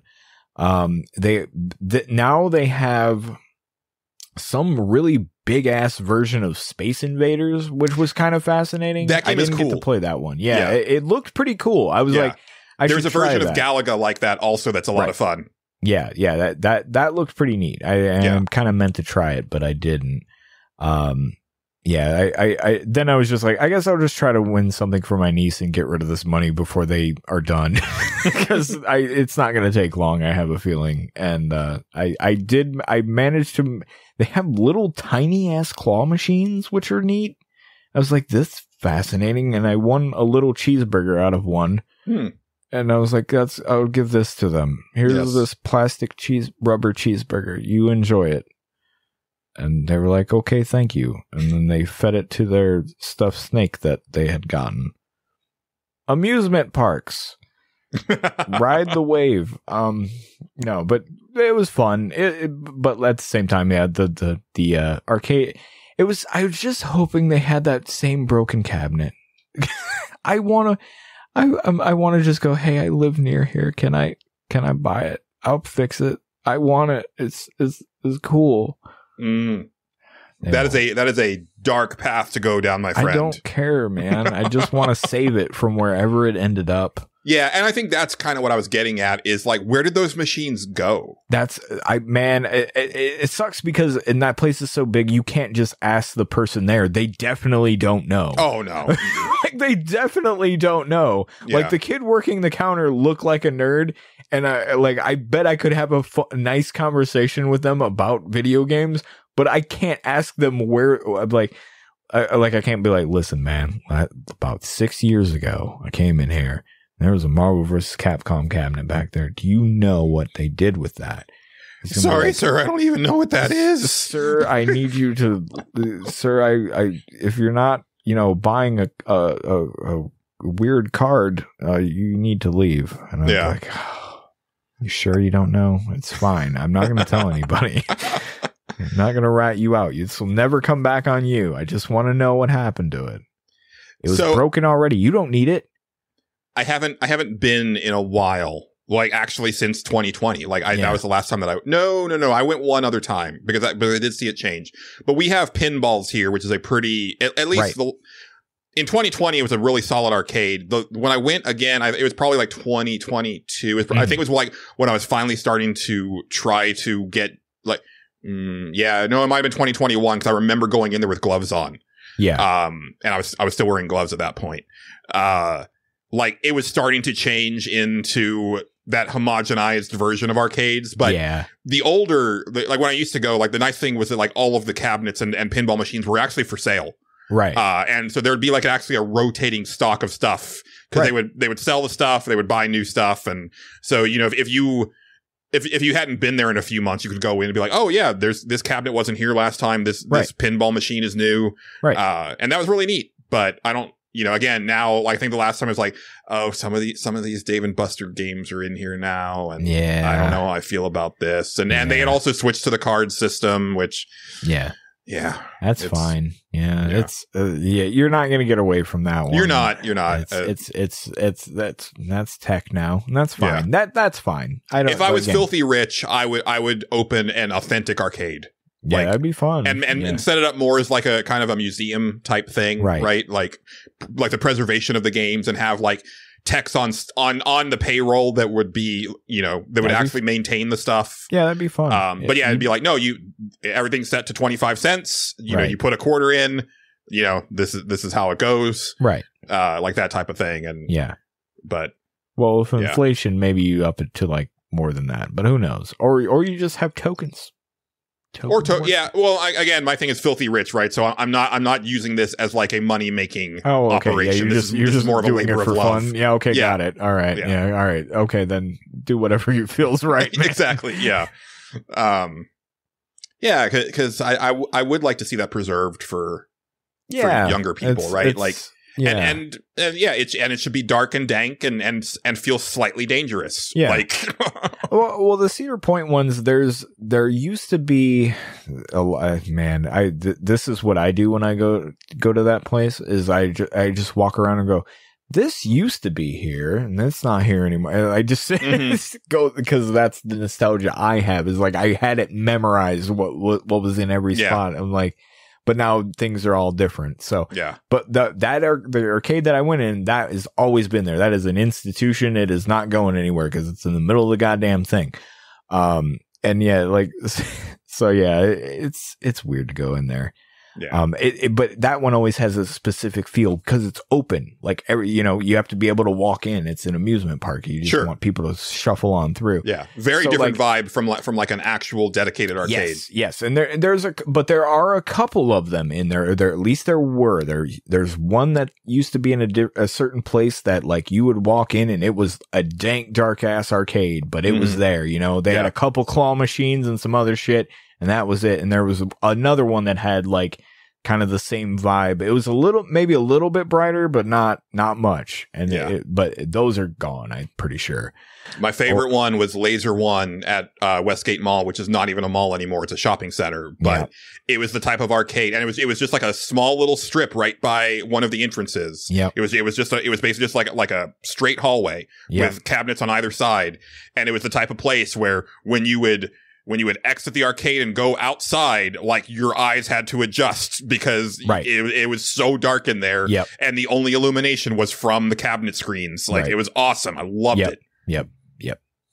Absolutely. Yeah. Oh, video games. Yeah. They're weird. They are. Yeah. That's been pretty much my week. It's been eventful in other ways too, but we won't get into all that. Yeah, same here. I'm not gonna. Things continue to be bad, and like expenses continue to stack up in a way that's becoming very oppressive. But we're not gonna dwell on that.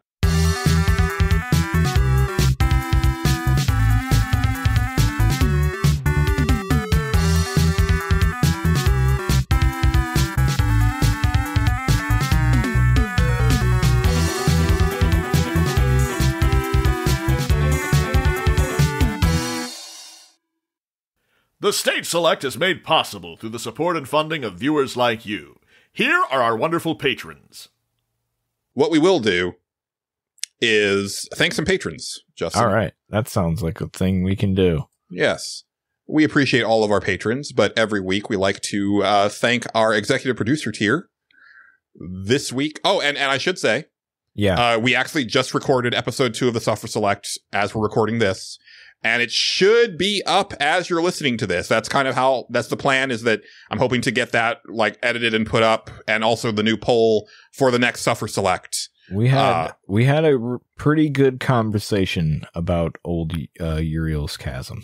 Yeah, that one was fun because we really there wasn't really much to say about Panda Hero. There was a lot to say about Uriel's Chasm. There's a lot to say about this one. So definitely might want to check that one out. Absolutely. Yeah. You're paying for it. So, if you're paying for it, you should definitely. You should, but if you're also, not, maybe just throw $3 in for the month and just check it out and see what you think. Cause it was an interesting discussion, and that was an interesting game. For sure was. Yeah. So it definitely a lot to unpack with that one. Yeah. But this week we have Bookie. We have Casey Curran. We have David Portnov. We have Dennis Robertson. We have Exrian. We have Matt Jorgensen. We have Philip P.K. Becker. We have Stephen Lobo. And we have Xavier Krager. But that's not all. We have a new patron, Justin. Oh, hold on. I got American Express card. Visa. I don't know if that applies to them, but you know what? No, that well done. Yes. Okay. I'm glad you had it ready. At the associate producer tier, we have Raymond Crum. Oh. So thank you very much. Welcome, Raymond. Another name that I don't recognize. So possibly, someone that has just discovered us from the State Select and not from our previous work. Well, great. Thank you so much. I actually had tell your friends, Ray. Yes. Raymond, I don't know what you prefer to go by. You can tell me, it's fine, or not, or I'll just keep guessing. That'll be fun. Yeah. One of the guys in my nerd crew in high school, his last name was Crum, and I've never seen that name other than him. Nice. So that was kind of cool. Nice. And I was like, wait, JC? I was like, no, because it's not JC. No. It's a different name. No, different guy. But yeah. And just reminder, if you're thinking of joining the Patreon, you do get the episodes 2 days early for all paid tiers. And then for the $3 and $5 tiers, you get access to all of our bonus content. Well, I should say for the $5 tier, you get access to all the bonus content. $3 tier, there will eventually be some stuff that is for the $5 tiers exclusively. The main thing is that I have this retail retrospective series that I want to do with friend of the show, John Gholson. Oh, right. Yeah. And I want to do that where it's available to the $5 tier as they're coming out. And then because it is a finite series. Right. And then once they're all out, it'll be unlocked for the $3 tier. Right. But he's very busy right now. So trying to get that off the ground. For sure. Alrighty. Well, I continued my search for something to play. Dope. And I really had this feeling, and the feeling was, I was like, I want to have that feeling of starting out on a quest where I'm just a level 1 character, like almost like an MMO, right? Kind of jumping into a world and not having much and then starting from there.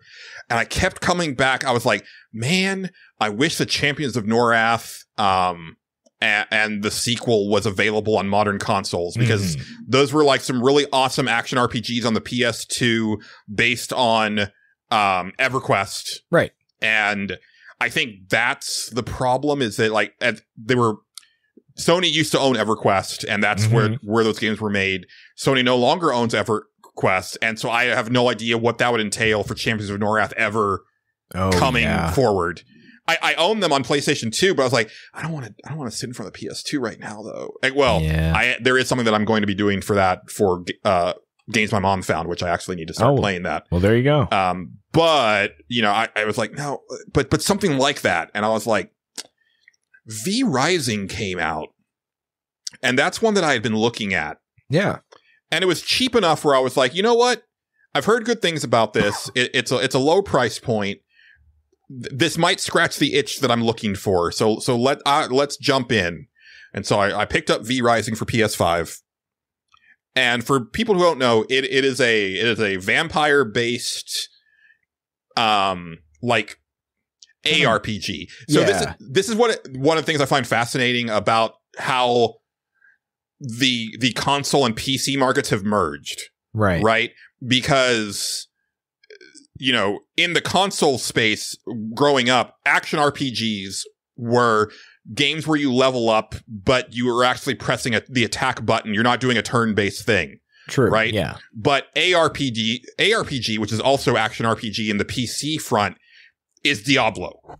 Right? Like when you're talking about an ARPG in PC terms, that is what you're talking about. So you're talking about like, you know, Titan Quest or Path of Exile or Torchlight, you know, those types of games, right? Different kind of thing, yep. Yeah, and that's what V Rising is, but it also has a survival mechanic to it. Yes. So you are like harvesting materials to build things, you're crafting armor and weapons. Yeah, it has like a base building element to it. Yes. Yeah. And also it's interesting because you don't actually level. Like, you don't get experience points for fighting enemies. Your level is based on your gear score. So it's almost like Destiny in that respect. So the way to actually get stronger is to craft better gear. Right. And part of that is like, you know, you have to fight bosses to get access to the recipes to then craft even better gear and so on. So that's kind of the core loop. Right. It's pretty cool because they really took like the vampire-ness of it to like they really play with that. Right. And it's one of those games where it's like they couldn't have made this like 10 years ago. Yeah. Because the day-night cycle, like, it is very dangerous to be outdoors in the daylight, as it should be for a vampire game. Yeah. But the lighting is so good and so precise that it's one of those things where it's like, if you're moving from shadow to shadow in, like, you know, under the trees and stuff like that, you can get from point A to point B because you have, you know, like, you can be in the sunlight for a little bit before it starts like whittling your health away. But once it hits that threshold, you will die very quickly. Right. But it's really neat where it's like, oh, you know, this canopy of trees is going to give me just enough cover, even when you're harvesting stuff, right? So it's like, I'll position myself around this rock here because there's just enough shade where I can pound on this rock to, like, you know, get these minerals and stuff like that. And also, you know, as the sun shifts throughout the day, those shadows change, right? So it's really well done. That's cool. And also, you know, obviously you can feed, right? But feeding does not replenish your hit points. But what feeding does is it fills this blood meter, and it's actually this weird, like, class changing system, which I didn't actually understand until I watched the review of the game after the fact, where different enemies and different creatures have different classifications of blood. And so those will change your class, right? So, like, if you feed on a miner, like a worker, you will actually get like a slight buff to your gathering. And everybody has like a certain quality percentage of their blood. Okay, got you. So like a worker that has like a 2% thing is going to give you like a very small buff. A worker that has like a 37% quality of blood is going to give you a much higher buff to that gathering's trait, right? And so if you then go, you know, feed on a thief with like really good quality blood, you're going to get like, you know, higher crit levels, you know, faster, better evasion, better speed to your attacks. That's pretty cool, yeah. It's pretty neat. Like, it's a surprisingly deep system that I don't think they explained very well, because that went over my head, like, in the tutorials. The indie way, yeah. Yeah. But like a survival game, like other survival games that I've played, it's pretty loose on narrative and like objective, where you get to a point where it's like, and I got to this point where I was like, well, I have this like this machine that is grinding stone into brick, right? But it's taking a long time, but I need a fuck ton of brick to do this next objective. And so I'm just kind of sitting there waiting for this thing to do its job. And it's like, you know, I need like 10 brick for each wall that I need to build, and I need to make a room in order to like get the next like threshold. And it's like just sitting around because it makes them one at a time. And I'm like, just kind of sitting there looking at my watch. And I'm like, I could go out and get other stuff, but I don't really know what I need right now. Right. And there are like, boss targets where they have like V blood, and it's weird because they actually do regenerate. Like they repopulate, so you can go kind of farm them if you want. But the first time that you kill one of them, you're going to get a bunch of like new recipes, new gear, new spells, that type of stuff. Yeah. And they're kind of tricky fights. Like, right. This is not Diablo 3. This is not like a game where you can just kind of like, mindlessly click, to victory. Right. And actually, my biggest complaint about the game is that the main attack is on R2. And you can't weird. Change it. It feels bad. I don't like that. Huh. It's like, I don't know why they couldn't just make it like on the face buttons. It's a bizarre setup. Because Dark Souls, yo. But it's not even that. Because it's only the one. Right. It's only one attack. Only the one attack. Right. Yeah. Yeah. So I really don't get the mentality behind it. Although it is also like a Diablo where it's like you can just hold the button down. Right. Oh. So then you'll just keep attacking, which that's what I started to do. Cause like, I don't want to wear out this trigger on this game. But ultimately I got to that point where I was like, I felt like I was just waiting around, and I am so shit at like design, Justin. Oh yeah. Like I just don't have that ability. So like when in all of these survival games, when they're like, oh yeah, so build a base, and I'm like, I always end up building like the bare minimum of what I'm required to do, and there's no real thought into like the throughput. Like I will say that my second base that I made in Subnautica did have like some pretty decent. Like I was like, okay, in this hallway, here's my material lockers. Here's my base ingredient lockers, like that type of. I actually did organize it pretty well. I've gotten into it in Fallout 4, like where I'm like.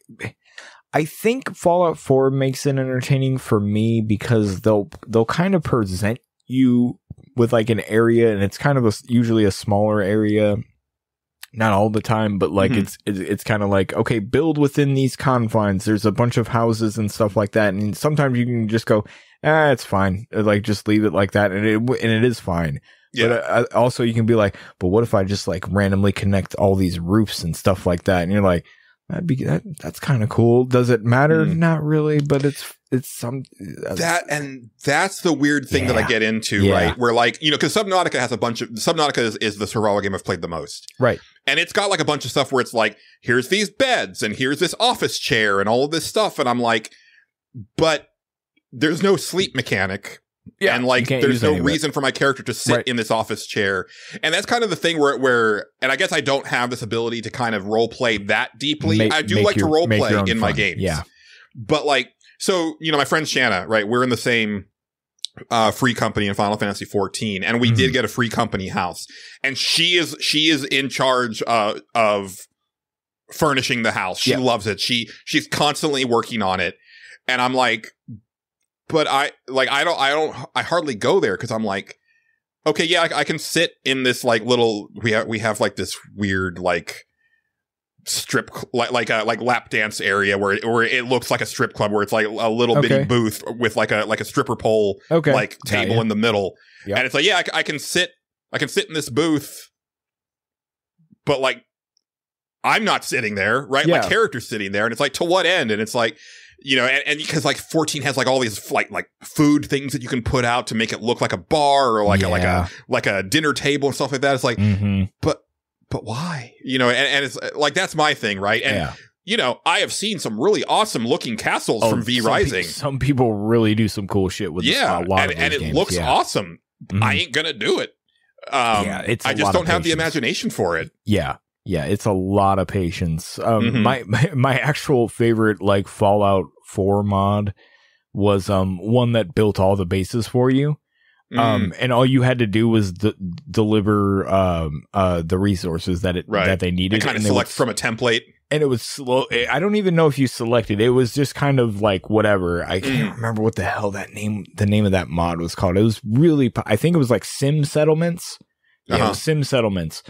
you would basically just, all right, you have this settlement now. If you put them in the resources into the machine, we can expand the city. Yeah. And it would just automatically do it, and it would slowly build over time. And it was really, and they were really cool looking too. That was a neat mod. And it's weird, right? Because I love the base building in like the Suikoden games. Right. And maybe that's what I need is like more of a narrative hook to do it. Right? Yeah. Like, if my castle gets to this threshold, more people move in. Right? Well, and the other thing about the Suikoden games, it's already kind of built. It's just a matter of getting, the one requirement, Yeah. Which is kind of similar to Fallout. But I think I would be excited if you could actually, if in a Suikoden game, or like in Eiyuden, I know it doesn't work like this in Eiyuden Chronicles, but like, if you were actually building your base the way that you wanted to build it, but doing so was also the way that you recruited certain or certain people for your base and stuff like that. Right. I'm also thinking like maybe in a porn game, like that would be a really good incentive too, right? Like, you have to have like this really plush living room, for like someone to move in or something like that. But there has to be some sort of hook other than just build it for the sake of building it. And I think that's where I run into the issue, right? Like, that's tough. It's tough to keep going with that. Yeah. Yeah. There's definitely functionality to the castle, because there's obviously that's how you're going to, you need to have like certain machines or things built in order to build better or craft better gear and stuff like that. Eventually you can actually have like, prisoners that are basically like, livestock for you to feed on. Or I think you can actually like glamour like workers to like do stuff for you, right? Again, leaning into that vampire thing. So there is neat stuff there, but like, eventually I was just like, I just got kind of bored with like the waiting around, and like the next like boss character was like, I went to go fight them and it's like, oh, this isn't going to go well, because they're like a necromancer, and they were just like throwing tons and tons of skeletons at me, and I was like, and they were doing a ton of damage, and I was like, I think I kind of have to overgear to take this one down. And so I just felt a little bit stuck and kind of like I didn't want to go forward with it. And so that's kind of where I put down V-Rising. Where I run into with any sort of survival mechanic, where I just or base building or what. There's a lot of stuff like that where you get to a point and you're just like, I don't actually want to go do the next thing, but or you'll start building towards it and you're just like, man, it's going to take a little while to do this, isn't it? Yeah, and there's not a lot of other stuff to do, but also I think a big thing for me, and I've talked about this with you before with these survival games, is I need a thicker narrative hook, right? Like I need characters to interact with and like a compelling story to kind of propel me forward. And Subnautica almost gets there, but it's just loosey-goosey enough to where there's large swaths of that game where it's like, okay, what now? Like what next? Julian, I'm going to ask this. Have you ever considered like a farming game? Like just trying one? Like especially Stardew Valley. So Xrian actually gifted both of us Stardew Valley on Switch, and I played it a little bit, but it was on the Switch. Yeah. And maybe I need to like, I think it's on, or it was on Game Pass. I might have tried it there. Yeah. Yeah. And I did play like Harvest Moon back in the day, but Harvest Moon, again, it was more about like, the farm. I think their biggest problem, in Stardew Valley is it takes like almost like an in-game week to kind of start to like get the gears rolling for it to like start to click. Yeah. But like once it does, that ball will keep rolling. And and I've heard like people get like real attached to like the characters and the narrative. That's what I mean. One. There's like a narrative hook and stuff like that. That might be more because and also numbers go up a lot, and then you're starting to sit there and like plan efficiency for how things go, and like, but what if I had all this stuff get watered automatically? Then I could save all this time. Yeah. Oh man, like it's like it might be, but it might also flop too. It's hard to say, Yeah. And I know I've talked about it a lot, but it's because it's like one of my favorite games that I've played this year. But like, there's aspects of that in that A Struggle with Sin game where like there's at a certain point you get like you're you're kind of working for this half orc tribe, and you can kind of like have them go do stuff for the tribe to like get resources and stuff like that. And you can kind of decide what they're doing. And then there's also the farm that you can work on, which is satisfying. And there are bits of that where it's like, oh, and again, with like characters that I give a shit about, and like also the rewards being stuff that's like, oh, well, if I do this, then, I'm going to have access to this, which is going to be cool. It does do a good job of showing you kind of like where you can start to go with things, and like, and you're like, ooh, I would like to go. Where do I find that stuff? And then you find one thing, you're like, oh, this is where I find it. Okay, all right. Yeah, and it's kind of off to the races. It's like there's a part in that game where like you start training up your own militia. Yeah. And so, one of the characters, she's like the captain of the guard, but all the guard gets killed. And so you put her in charge of training your troops, and they level up. And then like you can also like, there's another quest where you can start to arm them with better gear. And then you start to like position them in different parts of the map. And so they're protecting the place, and you're getting paid for them to do that. And you pay their salary. Like, it's a really cool thing. And then of course the porn game. So like, like you have a party at the camp, and then like shenanigans happen, and of course, like you have like a more motivated training regimen with that guard for the men, right? Like it's cool, like, and it's one of those things where it's like I could see this fleshing out even more, and like this could be a really cool thing, and so but that's the thing is there's a lot of like hooks there to kind of keep me going. So maybe I need to like look at Stardew again. Try that one out. I don't know. But what ended up happening, Justin, and what ended up ultimately scratching the itch, was I just because so the expansion came out for Final Fantasy 14. Yes. And as I said last episode, we're nowhere close to getting to do the expansion stuff, because like there's a lot of stuff between then. But I was like, well, there's other stuff that I've been meaning to do, and like nothing else is really like working for me. And I should also say is that like with this ongoing stuff with my job, where I'm just kind of like just sitting here like just anxious and stuff like that. Like this was a thing where it's like I need something where I can just be like, position the target in the center, pull the switch. Position the target in the center, pull the switch. Right. That's an Evangelion reference for y'all. Yeah. But there was stuff, there's like, I was like, well, let me go fit. Well, I'll save that. The main thing that I ended up doing was continuing to work through Eureka, which was the way to get your relic weapons and armor for the Stormblood expansion that the Final Fantasy 14 community fucking hated, because it was built around a lot of the mechanics and philosophies of Final Fantasy 11. Oh. So it's like, you really should be in a party. Fighting things that are more than like, 2 or 3 levels ahead of you are going to fuck your shit up, especially when it first rolled out. The level design is purposefully obtuse. And also if you like, once you get past, I think like level 10, if you die, you lose experience and you will de-level, which is a hallmark of Final Fantasy 11. Okay, right. So it was intended to be harsh. Right. And 11 players were like, oh man, this is so fun and nostalgic. And 14 players were like, what the fuck is this? Right. And it's been nerfed repeatedly, like since it came out. And my thing is that like, I don't really care about getting the weapon done, but there is a set of armor for my Dragoon that is like some of the coolest armor in the game. But in order to get there, I have to complete the relic weapon. And to do that, I have to go through all 4 of these areas, and it's a lot, right? Right. But it's also a lot of mindless position the target in the center and pull the switch. Well, there you go. And my friend Shanna was like wanting to do it as well, just to do it. And so we've kind of gotten together and just done it, because like it's definitely faster with 2 people. You can solo it for now, like definitely now. You have to be careful about picking your targets, but yeah. So that has actually been like a really nice, like kind of mindless grind to take my mind off of a lot of shit. And it feels like I'm making progress on that, and like I'm almost done. Excuse me. I'm almost done with the second phase of the weapon.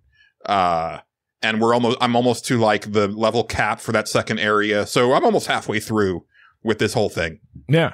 But then at the same time, one of the things that I'd done ages ago is I was like making a concerted effort to go back and polish off like all of the side quests and like raid content in order, because it gets really weird in Final Fantasy 14 if you start to unlock stuff and just do it willy-nilly, and it's like all of a sudden you're talking to Cid in Stormblood, but then you go back and talk to Cid in Heavensward and he's got a different outfit on, and it's a weird like a narrative dissonance for me where it's like I like to have it in chronological order because it messes with my head otherwise. Yeah, okay. So I had finished all of the Heavensward stuff and I was working on Stormblood.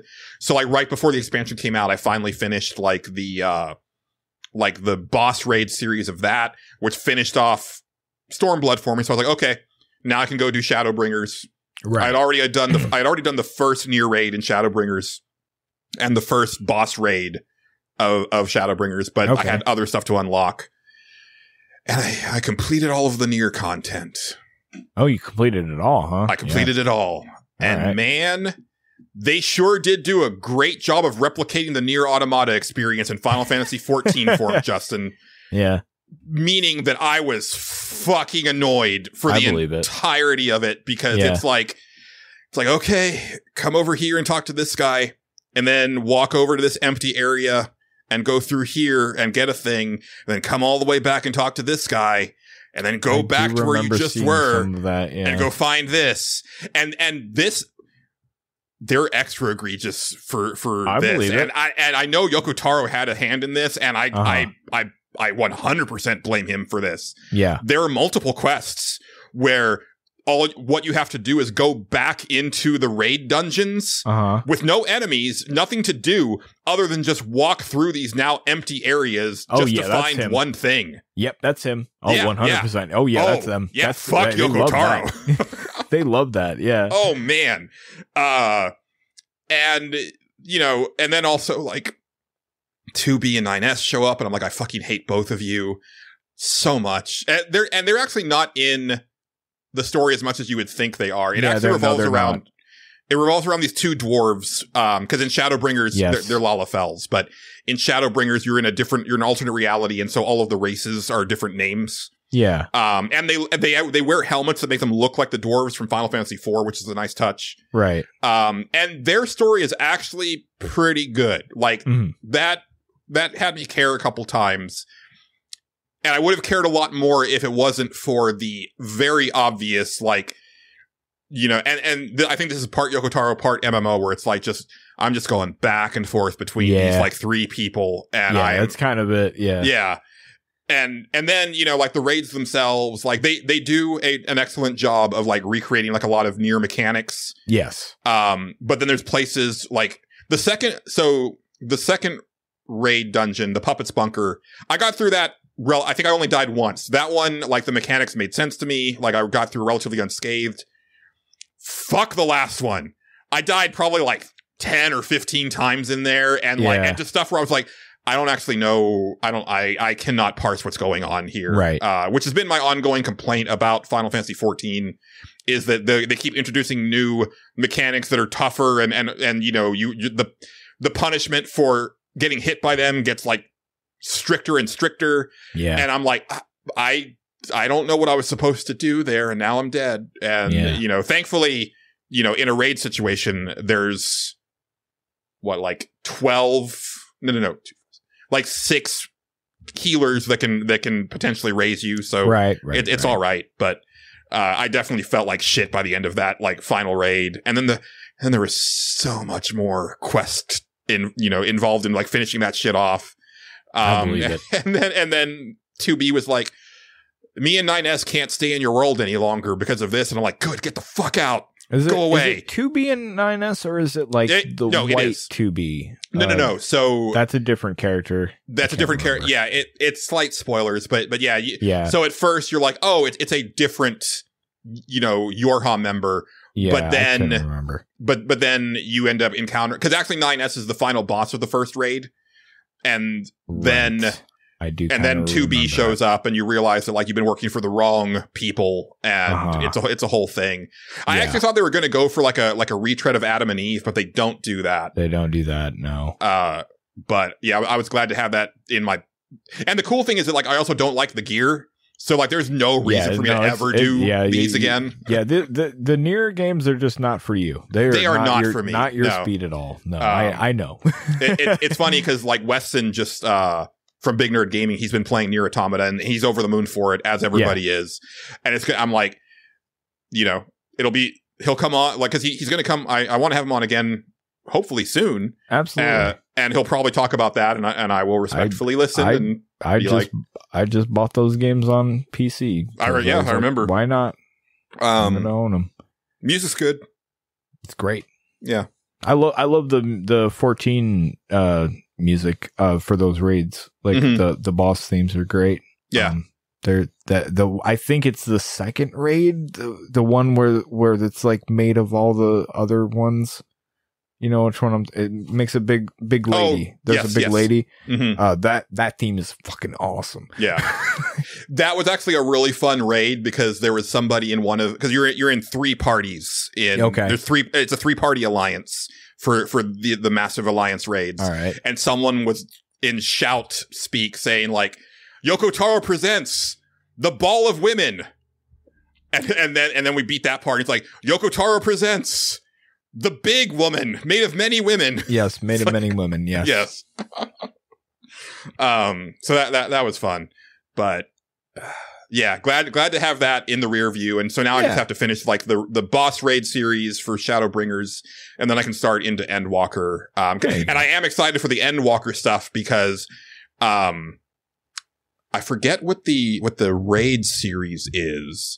But the boss raids are all based around Final Fantasy IV, like the elementals. Oh, there you go. Yeah, so that's up your alley. That's definitely up my alley. Yeah, like I think you actually like are rolling around with Golbez for part of it. Like, oh, okay. Yeah, that is my shit. So that's your shit. And also, I think all of the gear from that stuff is like the Final Fantasy IV versions of stuff. So like, if I can get Cecil's Dark Knight armor for my Dark Knight, like that'll be dope. Right. And also Kane's Dragoon armor, because Dragoon is my main. Like, there you go. That'll be very fun. That'd be good. But yeah. And I guess the one last thing I wanted to say really quick, because I've seen this recently. So Dawn Trail came out, and it has mixed reviews on Steam from like the users. Mm-hmm. And I've seen so many takes already of like, is this the beginning of the downfall for Final Fantasy XIV? Yeah. And I'm like, it's the first time the series has had mixed reviews, guys. Like, slow your roll.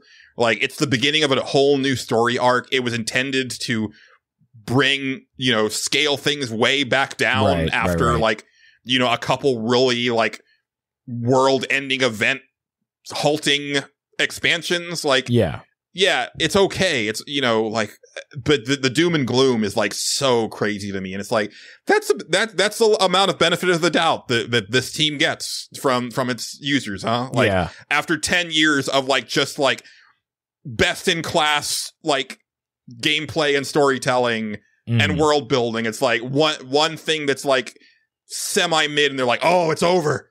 Oh no. Like, that's the MMO community. It is. I hate it so much, dude. And then they're like, we'll go play this other game. This one's not good anymore.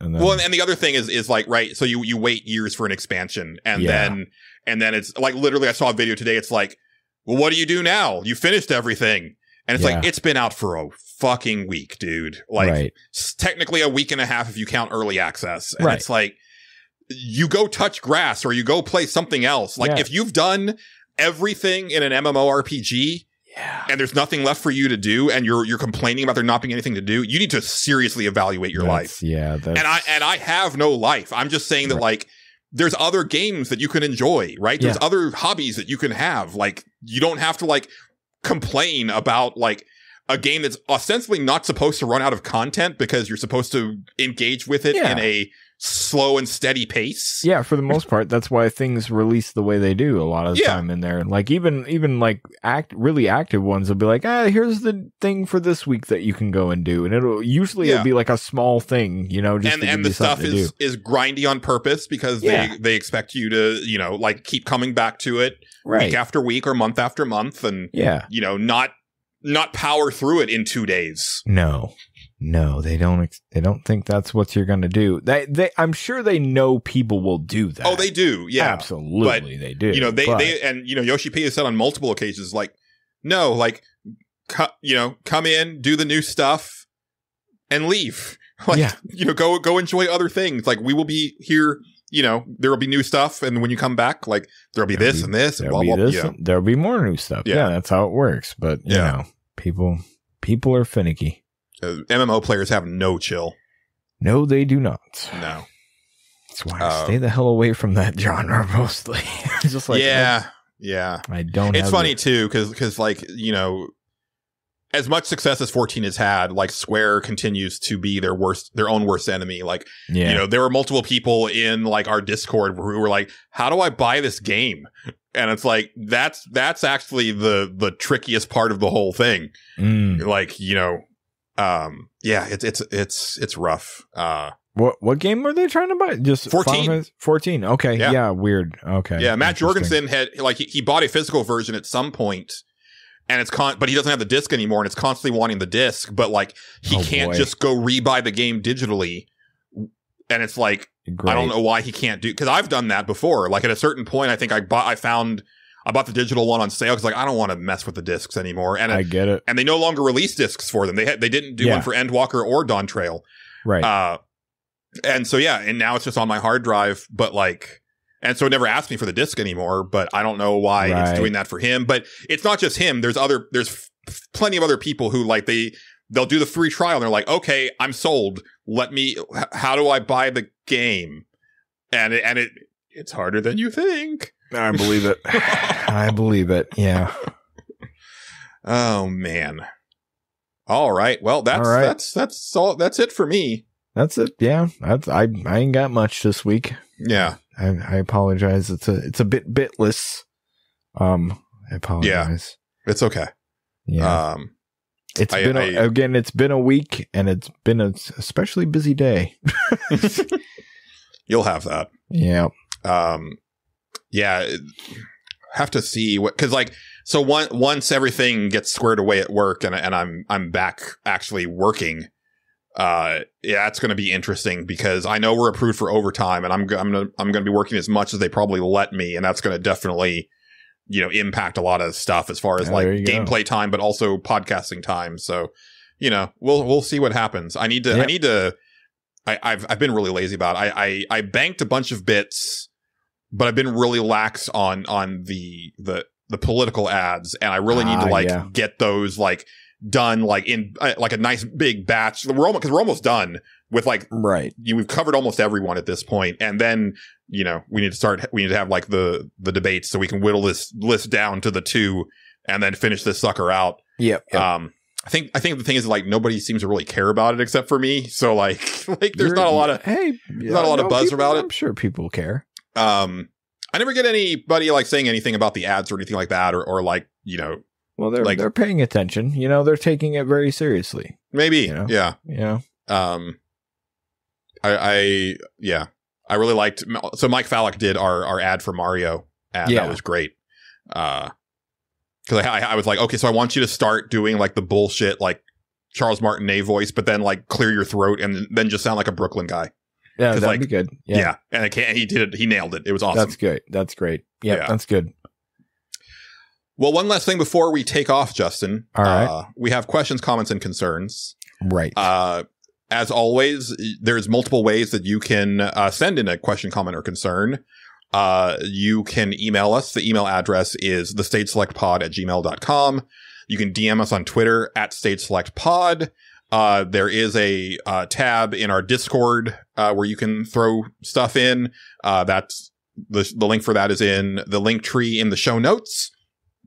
You can also comment on the Patreon, or I guess also the YouTube version of it. Like that's also another place where you can comment. Multiple ways where you can throw a question, comment, or concern, and we will read them on this here podcast. This is an email that comes to us from Casey Curran, who says, "What's a fake game in a movie /show/game that you would want to play? My choices are the 2D side-scroller Escape from Death Row from The Simpsons, the side-scroller / RPG Journey to the Center of Hawkthorne from Community, and the open-world Propane from King of the Hill. That's pretty good. Yeah, I get it. Oh boy. Mine is super boring, but it's 100% the one that I'm the most fascinated to play, which is the Oasis from Ready Player One. Okay. Like, that's fair. You know, especially with the omnidirectional treadmill, like that whole thing. Like, you know, I'm really big on the potential of VR, and the Oasis is kind of like that, you know, really like the ultimate expression of it. And that's definitely what I would want to mess with. Man, I don't know if I've ever had one of these that actually appeals to me. I'm sure there's one, right, that actually does. Yeah, Videoverse had that feudal fantasy game that seemed hilarious. Or even just the console from Videoverse, right? Yeah, like that thing is so weird and unique. Cool. Yeah, that thing was pretty cool for sure. There was also, well, I guess you kind of, that's kind of the entire game. It's not actually, it's a weird thing. The one that always sticks in my head that I've always remembered is, from the show Regular Show. There was, they had one where they played a game. It was called Dig Champs, and they start the game up, and the part that sticks in my head is always Dig Champs, and that I just have that stuck in my head forever. It'll never leave. The game. Then they argued about who is going to be the player 1 or player 2, because they didn't want to be. I can't remember. It was a whole thing. I don't know why I remember that, but I do. But yeah, probably Videoverse. There's probably more that I can't remember off the top of my head. I don't watch a lot of stuff, so true. Yeah. Close second, and it's actually pretty similar to the Oasis, but more fantasy style, is The World from .hack Sign, the anime. Like, oh yeah, that version of The World, because obviously, you know, you get to explore it a lot in the video game on PS2. But the way that The World is depicted in .hack Sign, where it's like, you know, the level of emote that they have, and you know, they really have the freedom to do kind of whatever they want, you know, right? Like that is very cool to me, and I've always wanted that level of fidelity in like an online, like a virtual, like MMO, like that would be very cool. Yeah, especially if the music from .hack Sign is always playing. God damn, soundtrack is so fucking good. I'll have to look into that sometime. I think I've heard a few tracks. You would love the soundtrack for .hack Sign. Yeah, I feel like I've looked into a couple tracks, or at least heard them on like playlists and stuff that I've looked into. But yeah, that's it's a tough one for me. But yeah, I guess that's my answer for now, unless I think of something better. But I'm not gonna think of it. You won't. No, you'll have completely forgotten this entire episode by next week. It's entirely possible, Julian. I'm not gonna act like that's not true. Think that's a show, Justin. I think that's a show, Julian. Yeah. I think that's a show. Thank you to everybody for hanging in there and listening. You can find us online individually. Justin? You can find me at Tyrone_Swift on Twitter.com. You can find me streaming on Tyrone at Tyrone Swift. Yeah, on twitch.tv/Tyrone Swift. I forget how to promo anything. It's been a long day. Oh man, it's been a long day. Twitch.tv/Tyrone Swift. At Tyrone Swift TV on YouTube to find all the old stuff. I don't know what I'm going to be streaming soon. If I will be streaming soon, who knows? We'll see. It's a busy week. Oh boy. I've gathered that. Yeah. Yeah. You can find me on Twitter at Julian_Titus. Once again, the show is at State Select Pod. You can also find me on Blue Sky. Just search for Julian Titus. I've tried to be on there a little bit more. Thanks as always to the incredible Megan McDuffie for our theme song and interstitial tracks. Thanks as always to friend of the show, John Gholson, for being our announcer and doing our logo artwork. But that is going to do it for this Stage Select. I've been Julian Titus. He's been Justin Ham. We've been the Stage Select. signing off. Uh-huh.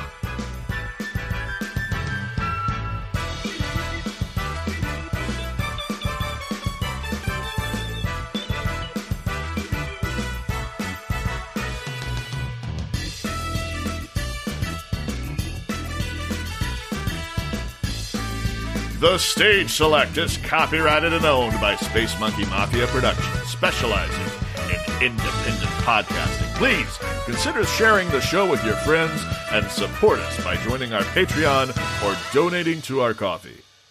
Thank you, and good night.